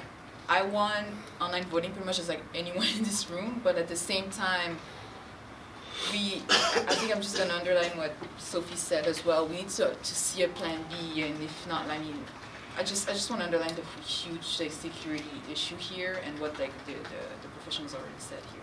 So that's what I want to say. You, Chris? Yeah, so I have an idea, and if somebody agrees with it, they could turn it into a motion. So before, one of the executives said, you know, Pat and I seem very passionate about it, and if we are so passionate about it, we should be helping. I think that's a good point. And I think it might be a good idea to create the position of online voting coordinator, which I wouldn't do because I'm a referendum chair. I wouldn't do it. But I think it'd be a good idea to create an online voting coordinator position, have appointments committee appoint someone. We could take CVs from everybody in council, and appointments committee could decide who could do that. An idea. So someone in council could assist by working over the holiday in getting this done. And I mean, while I'm a referendum chair and I won't do it, I think someone, you know I could use the money, and I'm pretty sure someone else here could. And it helps the executives out. Thank you. Patrick? So I did talk to Sophie on Tuesday, and what I did tell her was I would be there for backup and help her out in any capacity when it came to online voting, and I'm still holding that end of the bargain, so if people want to ask me to help out, like I've already said, I will help write these temporary regulations, that's fine, like just ask me. And that's my point, is I'll work with anyone on this, so yeah. Yes, Michaela? I don't know how we could appoint somebody when we're closing on the 19th, and we're probably, Caitlin has indicated that she can't chair next week. We don't think we'll even meet quorum next week. How could we have, we're already appointing a CEO and the appointments committee's on that. I don't understand how we could somehow hire somebody else, do a call out within this amount of days. And even though I asked for Chris and Patrick to be part of this, John has now indicated that you cannot, either of you. Also Patrick, or am I wrong? I don't. Is he a volunteer on the campaign? Yeah, but he could resign from that. That's a real conflict of interest there. But to be honest, I think that we've already crossed that line. To me, I'm just really appalled by what's happening here. It's really crazy. I don't understand. You're not listening to us at all. The only feasible way to do that would be as if the CEO hired an additional DEO tasked with that. Because it's not possible to do create a job description, post the job description, send out a newsletter, have the appointments committee meet, do the interviews, do the training. It is not possible in the timeline that exists. The only way that can even theoretically be done is if the CEO did the hiring. And even that raises some questions about timeline and all that stuff, because the CEO also will have Christmas break. So just keep that in mind, that it's a good idea, but difficult to do. I just recall an important bit of information that Brian from Simply Voting mentioned today. He highly recommended that since we have a lot of security implications if we do online votings, that we should appoint a security auditor, a human that will check, that will look at the results of the election for suspicious activity, following a simple guide actually that they provide. He mentioned that this has not been mentioned to anybody on the election committee yet, and that should be discussed before we go on with this. Thank you. Okay. At this point, there's no one else on the speakers list. The motion on the floor, let me just find it again, is to create a Plan B for the next SCM and also have temporary regulations for online voting, and to send this to policy committee. Is everyone okay with the motion? Okay, so all those in favor, please raise your placards. Could you read the motion again? Yep. Let me go find it again. It was to create a Plan B for the next, sorry, it was before the next SCM, and also have temporary regulations for online voting, and to send this to policy committee. Okay, so all those in favor, please raise your placards. 2. All those opposed, sorry? Sorry. Did Could you just do yes again? Yes, all those in favor. 1, 2. All those opposed. 1, 2. Okay. People seem confused about the voting. Sophie just came in, so. Okay. Okay. Is everyone clear on what we're voting for? No. Because everyone's giving me blank stares. I Yes. just have some information on the table here. Okay, I have hard enough time getting policy committee to meet. We have 3 fee levies to review. We have so much work to do, and I can barely get policy committee to meet. So I don't know how this is feasible for us to do. I'm sorry that I sound very frustrated right now, but it doesn't make any sense, especially when Patrick's on policy, and like, it's really hard for us to meet, and I have a very enormous issue with people filling in the when to meets. So to put this on in another unrealistic way doesn't make any sense to me. Okay. So if there's nothing else to be discussed, the motion on the table is to create a Plan B before the next SCM, which is special council meeting, and to have temporary regulations for online voting and to send it to policy committee. So all those in favor, please raise your placards. 2. All those opposed? 1, 2, 3, and any abstentions? Yeah. Caleb and James. All right, thank you. So the motion fails, and we're back on the speakers list, which is Rowan. Rowan! Present. Okay. All right, so there's no speakers list. Yes, Artem? I just wanted to mention something as a software engineering student with a personal interest in cybersecurity, and also as a student at large. Frankly, I'm disappointed by how frivolously the council is taking this matter. It seems that there has been no official recommendation from its own election committee. It seems that there hasn't been a security audit review. We're now getting all this information that, that maybe we should appoint someone that's going to be in charge of security.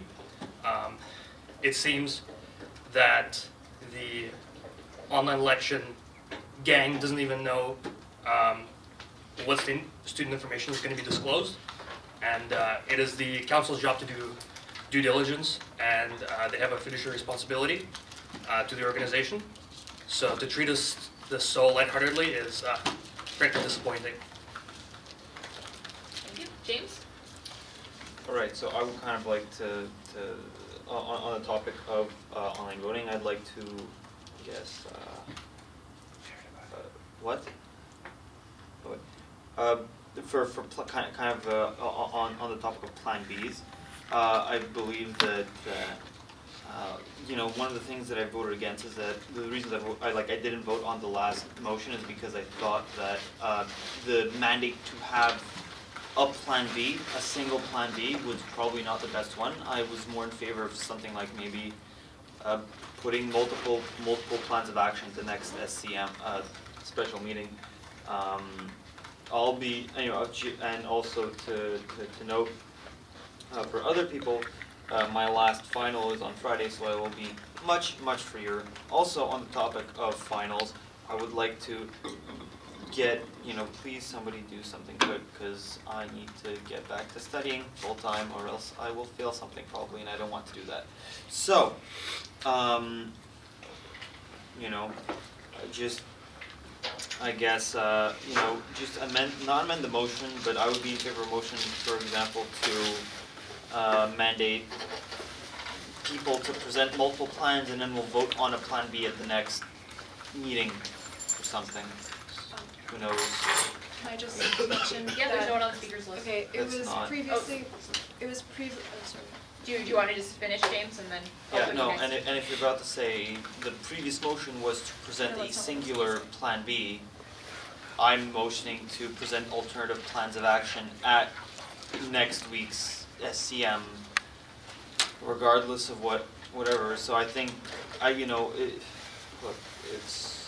What I was gonna mention is that we're not gonna have an SCM next week, which has been mentioned before. We're not gonna meet quorum, and Caitlin is not there to chair. People are still in finals, a lot of them are away. We barely met quorum this week.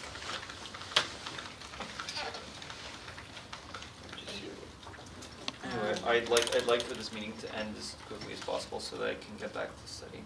That's just something that I need to do. We have quorum without you, by the way. All right, thank you. Sophie?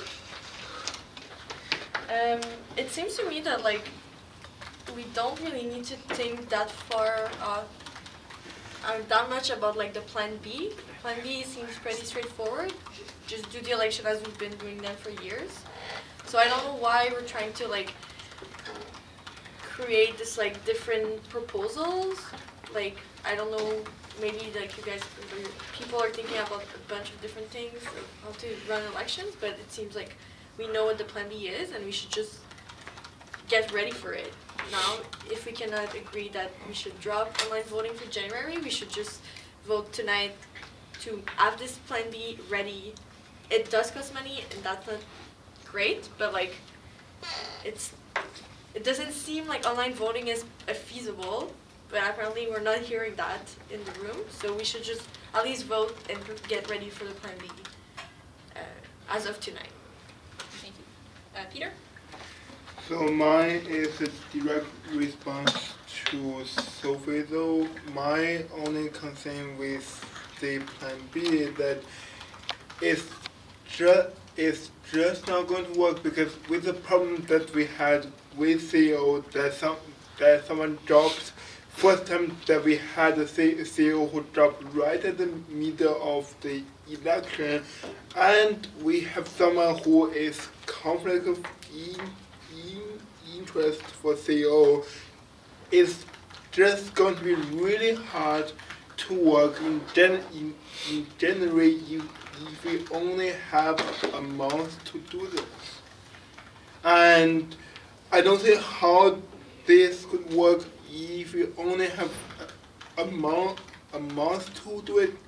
Going back to our old system with only 1 month, and like I just don't think that the election are going to happen. There's a possibility that if we're going to go back to the other one, it for sure will delay again. And the problem is the whole thing that been happened within the past 3 to 4 months.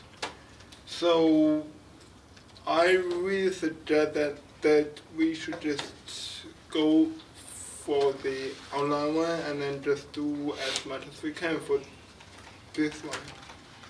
Thank you. Kemi? Yep, I motion to have a plan B, and to have a plan B as paper ballot if online voting fails to be installed before the election. Okay, do we have a second? Chris? Okay, Kemi, your motivation? I think that's, we discussed it at length, so I don't need to motivate. All right. Is there any discussion to be had?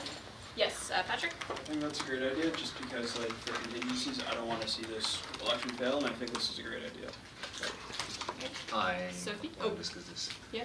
So whenever you try to implement a project with new technology and that said new technology does not work, usually what you do is go back to the old way that you know that works. Thank you. Sophie? I called the question. We have to wait a second, we lost quorum. Oh, okay. Well, not if nobody calls it, right? No, we have quorum. No, Yeah, it's 7. Oh. Yeah, it's 7. 3, 4, 5, 6. 6. 2 people. 7. Oh, we're 7. There we go. Okay. Go sit down. Okay, yeah. So the motion on the table is to have a plan B as paper ballot if online voting fails to be implemented before the election. All those in favor, please raise your placards. Of calling the question?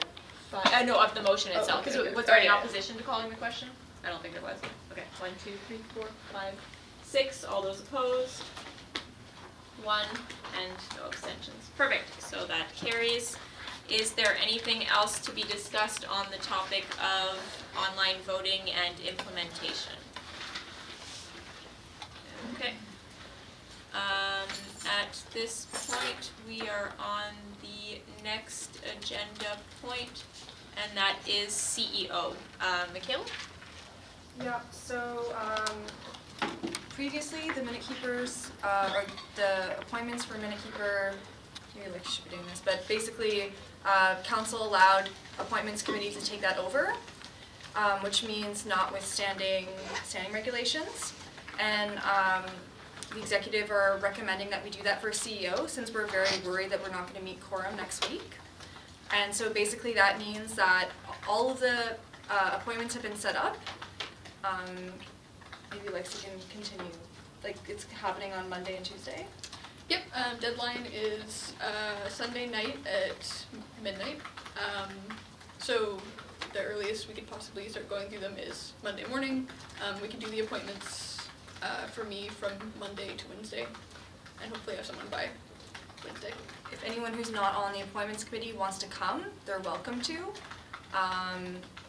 But we do not want to risk not having quorum, so we want to not withstand the standing regulations, which means that we have to have a motion, sorry, in order to allow appointments committee to take on this role. Thank you. Rowan? Do we know what standing regulation? It's the same one we did last week. Let me find the number.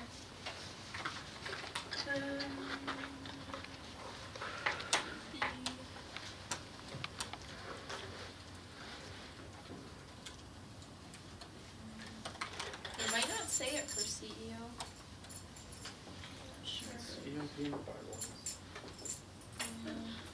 No, it's not. We checked. Okay.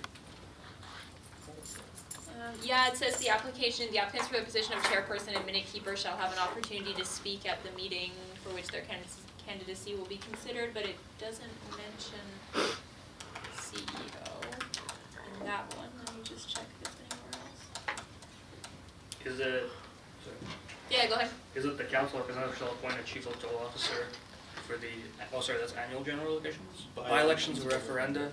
Chief electoral officer shall be charged with the supervision of the said plebiscites and shall report the results of such in accordance with the bylaws. Yeah, there's nothing about them having to do an interview at council in the same way that the chairperson and minute keeper do. That's what I'm just trying to make sure that there's not a, if there is, I don't. Yeah, no, it just says that CEO shall be appointed by a 2/3 majority vote of council. So in that case, yeah, would that, like, do you want to not withstand that, or do you want to appoint through appointments and then have it come to council for a 2/3? We don't have time. Okay, so notwithstanding 279 in that case. Oh yeah, sorry, we also need a motion because there's none on the table right now. Rowan? I move to notwithstand standing regulation 279 and grant the appointment committee the authority to appoint a CEO for the January by-elections. Sorry, I do not have that written down. I can write it. It's all good. Do you mean to appoint a CSU CEO or appoint for the January by-elections only? Because that's a difference. What do I mean? Can you say that again, Caitlin? Do you mean to appoint the CSU's new CEO, who then has a mandate that's pretty much indeterminate?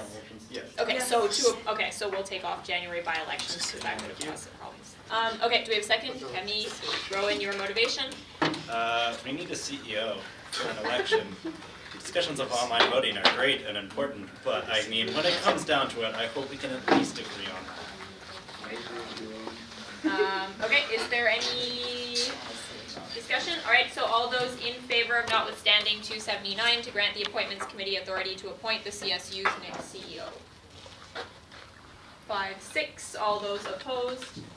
1. All right, so that carries. Appointments committee will do that. Okay, at this point, we're still on the point of CEO. All right. And now we are on the point of additional mindful project coordinator. And I think this one's yours, Michaela. Yeah, I'm taking it for Sophie. So I'll just read the motion. Whereas the 22nd of August 2018, the Council of Representatives approved $5,000 in funding for the Mindful Project to run 1 full program in fall 2018 and 2 programs in the winter 2019 semester, with funding only granted for 1 coordinator to work 20 hours for the entire program. Whereas the increased demand and overall success of the Mindful project has increased the workload of the single project coordinator significantly, whereas work for the winter programs needs to begin as soon as possible for the Mindful project's success in the winter semester, whereas Finance Committee was unable to meet quorum on December 7th, 2018, so this was unable to pass through the committee for approval. Be it resolved that Council approve an additional $620 in funding for the Mindful project to be divided in the following way: $310 additional to the honorarium of Lay Omer for the fall program to reflect her increased and exemplary work as a mindful project coordinator, and $310 to hire a second coordinator to assist Lay in the winter on the downtown campus. Thank you. Rowan, was that a second? Sorry. Okay. Michaela, your motivation?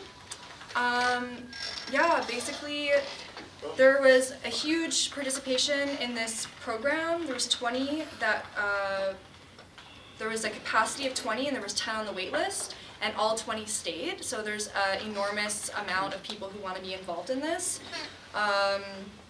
Basically it's urgent in the sense that they need to get started on working, and they need a second coordinator to do this work well. Okay. Is there any discussion? Oh yes, Keelan. Yeah, question, how much, maybe, I forgot the amount, but how much did we give Leah already as an honorarium? Michaela, do you have it? I don't have it offhand, no. Does anyone remember what meeting it was? I can pull up the minutes. I don't remember which meeting. I think. It was one of the SCMs in the summer. Yeah, it was one of the SCMs.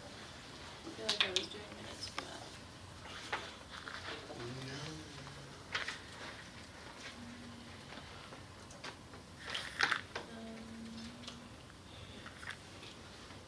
that. It was late July or August.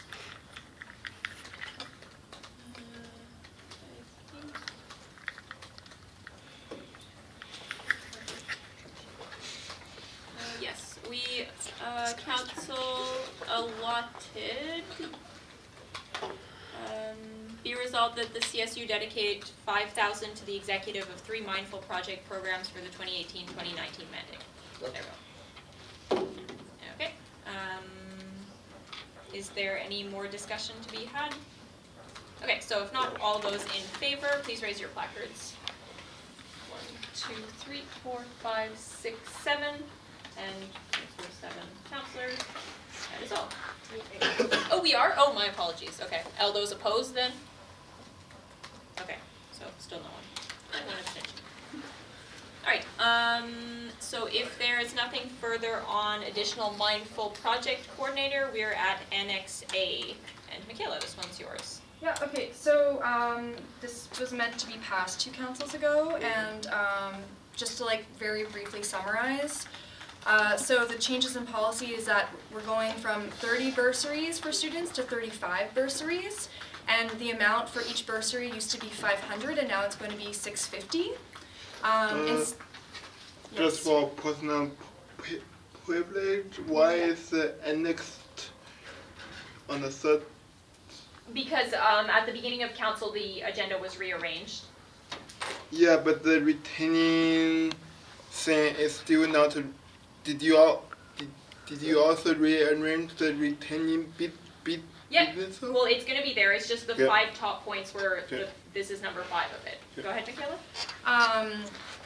The role originally was in the academic and advocacy coordinators, and now it's going to be sustainability. This is because sustainability committee has not as big of a workload, and sustainability, I think it's really important that it's not just environmental, which is also very important, but also looking at social and economic sustainability efforts. There were other changes that needed to be done, from like ENCS to the Gina Cody School of Engineering and Computer Science. There was a change from the female leadership bursary to a student parent bursary. There's a large amount of student parents in the past who have applied for this bursary, and this female leadership award is a little bit outdated, and especially when the policy already mandates that it be gender parity. There's now a reference letter that's needed for Concordia student athletes, outstanding contribution to Concordia student life, and a few other ones. Now all the documentation must be given in order to be considered. In the past, there's been issues with only having certain amounts of documentation, and that makes it very hard to agree upon certain people when you are missing information. There were other inconsistencies with criteria that were fixed, and in addition, if there's only one application for a category, it's decided by the committee. If it's decided by the committee that's not a strong application, then if there's criteria to have at least somebody in that category, those guidelines can be circumvented. Anyways, it's all listed in the policy updates. if there's any questions. If not, hopefully this can pass so that we can implement it for January when the bursaries are going to go out. Okay. Are there any questions? Yes, Rowan? Sorry, does it need a second? No, there was actually no motion, so if we can just move to approve the I move to annexing. approve it. Okay. Do we have a second? Sophie? Okay, is there any discussion to be had? Okay, so if not, all those in favor of approving the Annex A amendments, please raise your placards. 6, all those opposed, 0, and abstentions, 0. All right, so that carries. And with that, we are on returning business and resolving conflicts on CSU clubs. Peter, this one is yours. Yep, so... Oh, yes, Michelle? Is there a reason we are skipping appointments CCSL? I wanted it. Yeah. Oh, sorry, I didn't, sorry, that was, sorry, Peter, yeah. Sorry, it should be 6. quick. I will Yeah. do it, but I will try again. So I spoke with David, who is one of the members of CCSL. I spoke at a couple meetings ago that the attendance from counselors who were on this committee was low to nothing. Most counselors hadn't attended a single meeting. Two of the counselors spoke to me and would like to stay on the committee and believe there was some miscommunication about the dates. One of them, David, asked to step down from the committee. So there's one open spot on CCSL. CCSL is the Concordia Council on Student Life. It is chaired by the Dean of Students. It is a parity committee, meaning that it has half students, half administration, which means that students actually have input and a real say on this committee. We approve special projects funding from up to $20,000. There are a lot of different interesting applications and student projects that come in. There are also awards that are given out. It's fun, it's once a month, and it is a really good thing to support student life. Would anyone like to be on CCSL?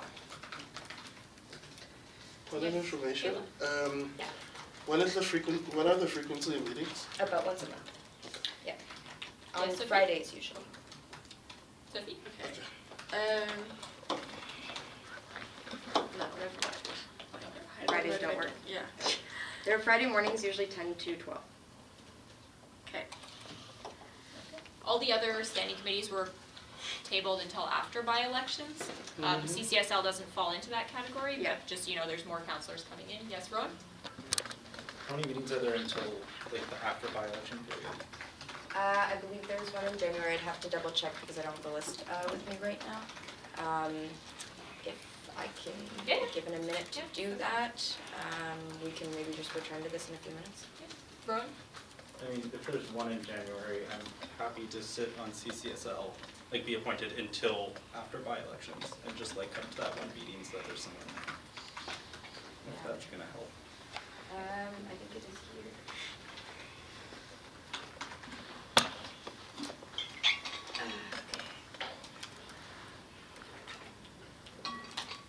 Sorry. Yeah, no problem. Take your time. We'll just let Michelle confirm so you don't accidentally sit on a committee for any reason. In the meantime, Yes. would it be possible to get, just for council's information, to get how many councilors do not sit on committees currently?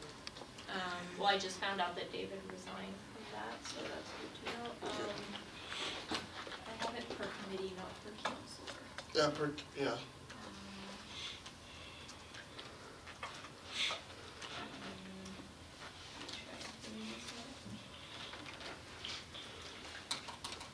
Okay, I have the next date once it loads on my screen. It is January 25th, actually. I thought usually it's earlier, so if we wanted to wait until by-elections, that would make sense. All right, thank you.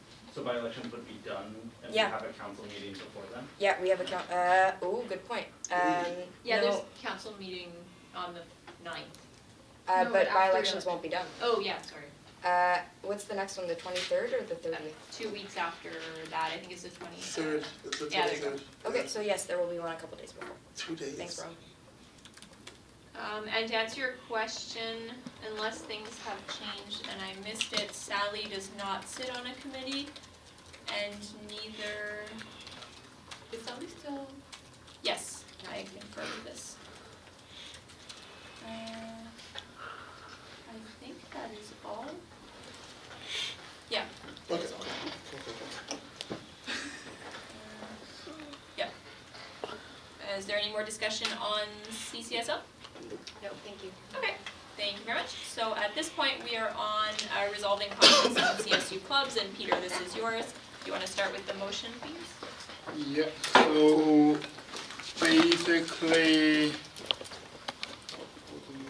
so basically, it's really straightforward with this, that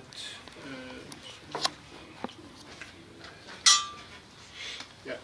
So basically, whereas interpersonal conflicts occur within CSU clubs among CSU members or executives, whereas the current council has experienced such interpersonal conflict with no resolution, whereas there is currently no mechanism for dispute resolution within the CSU club, be it resolved that the policy committee be tasked with investigating this issue and proposing a solution to council. So basically, if possible, to table to policy committee, and the committee can figure out a way of doing it.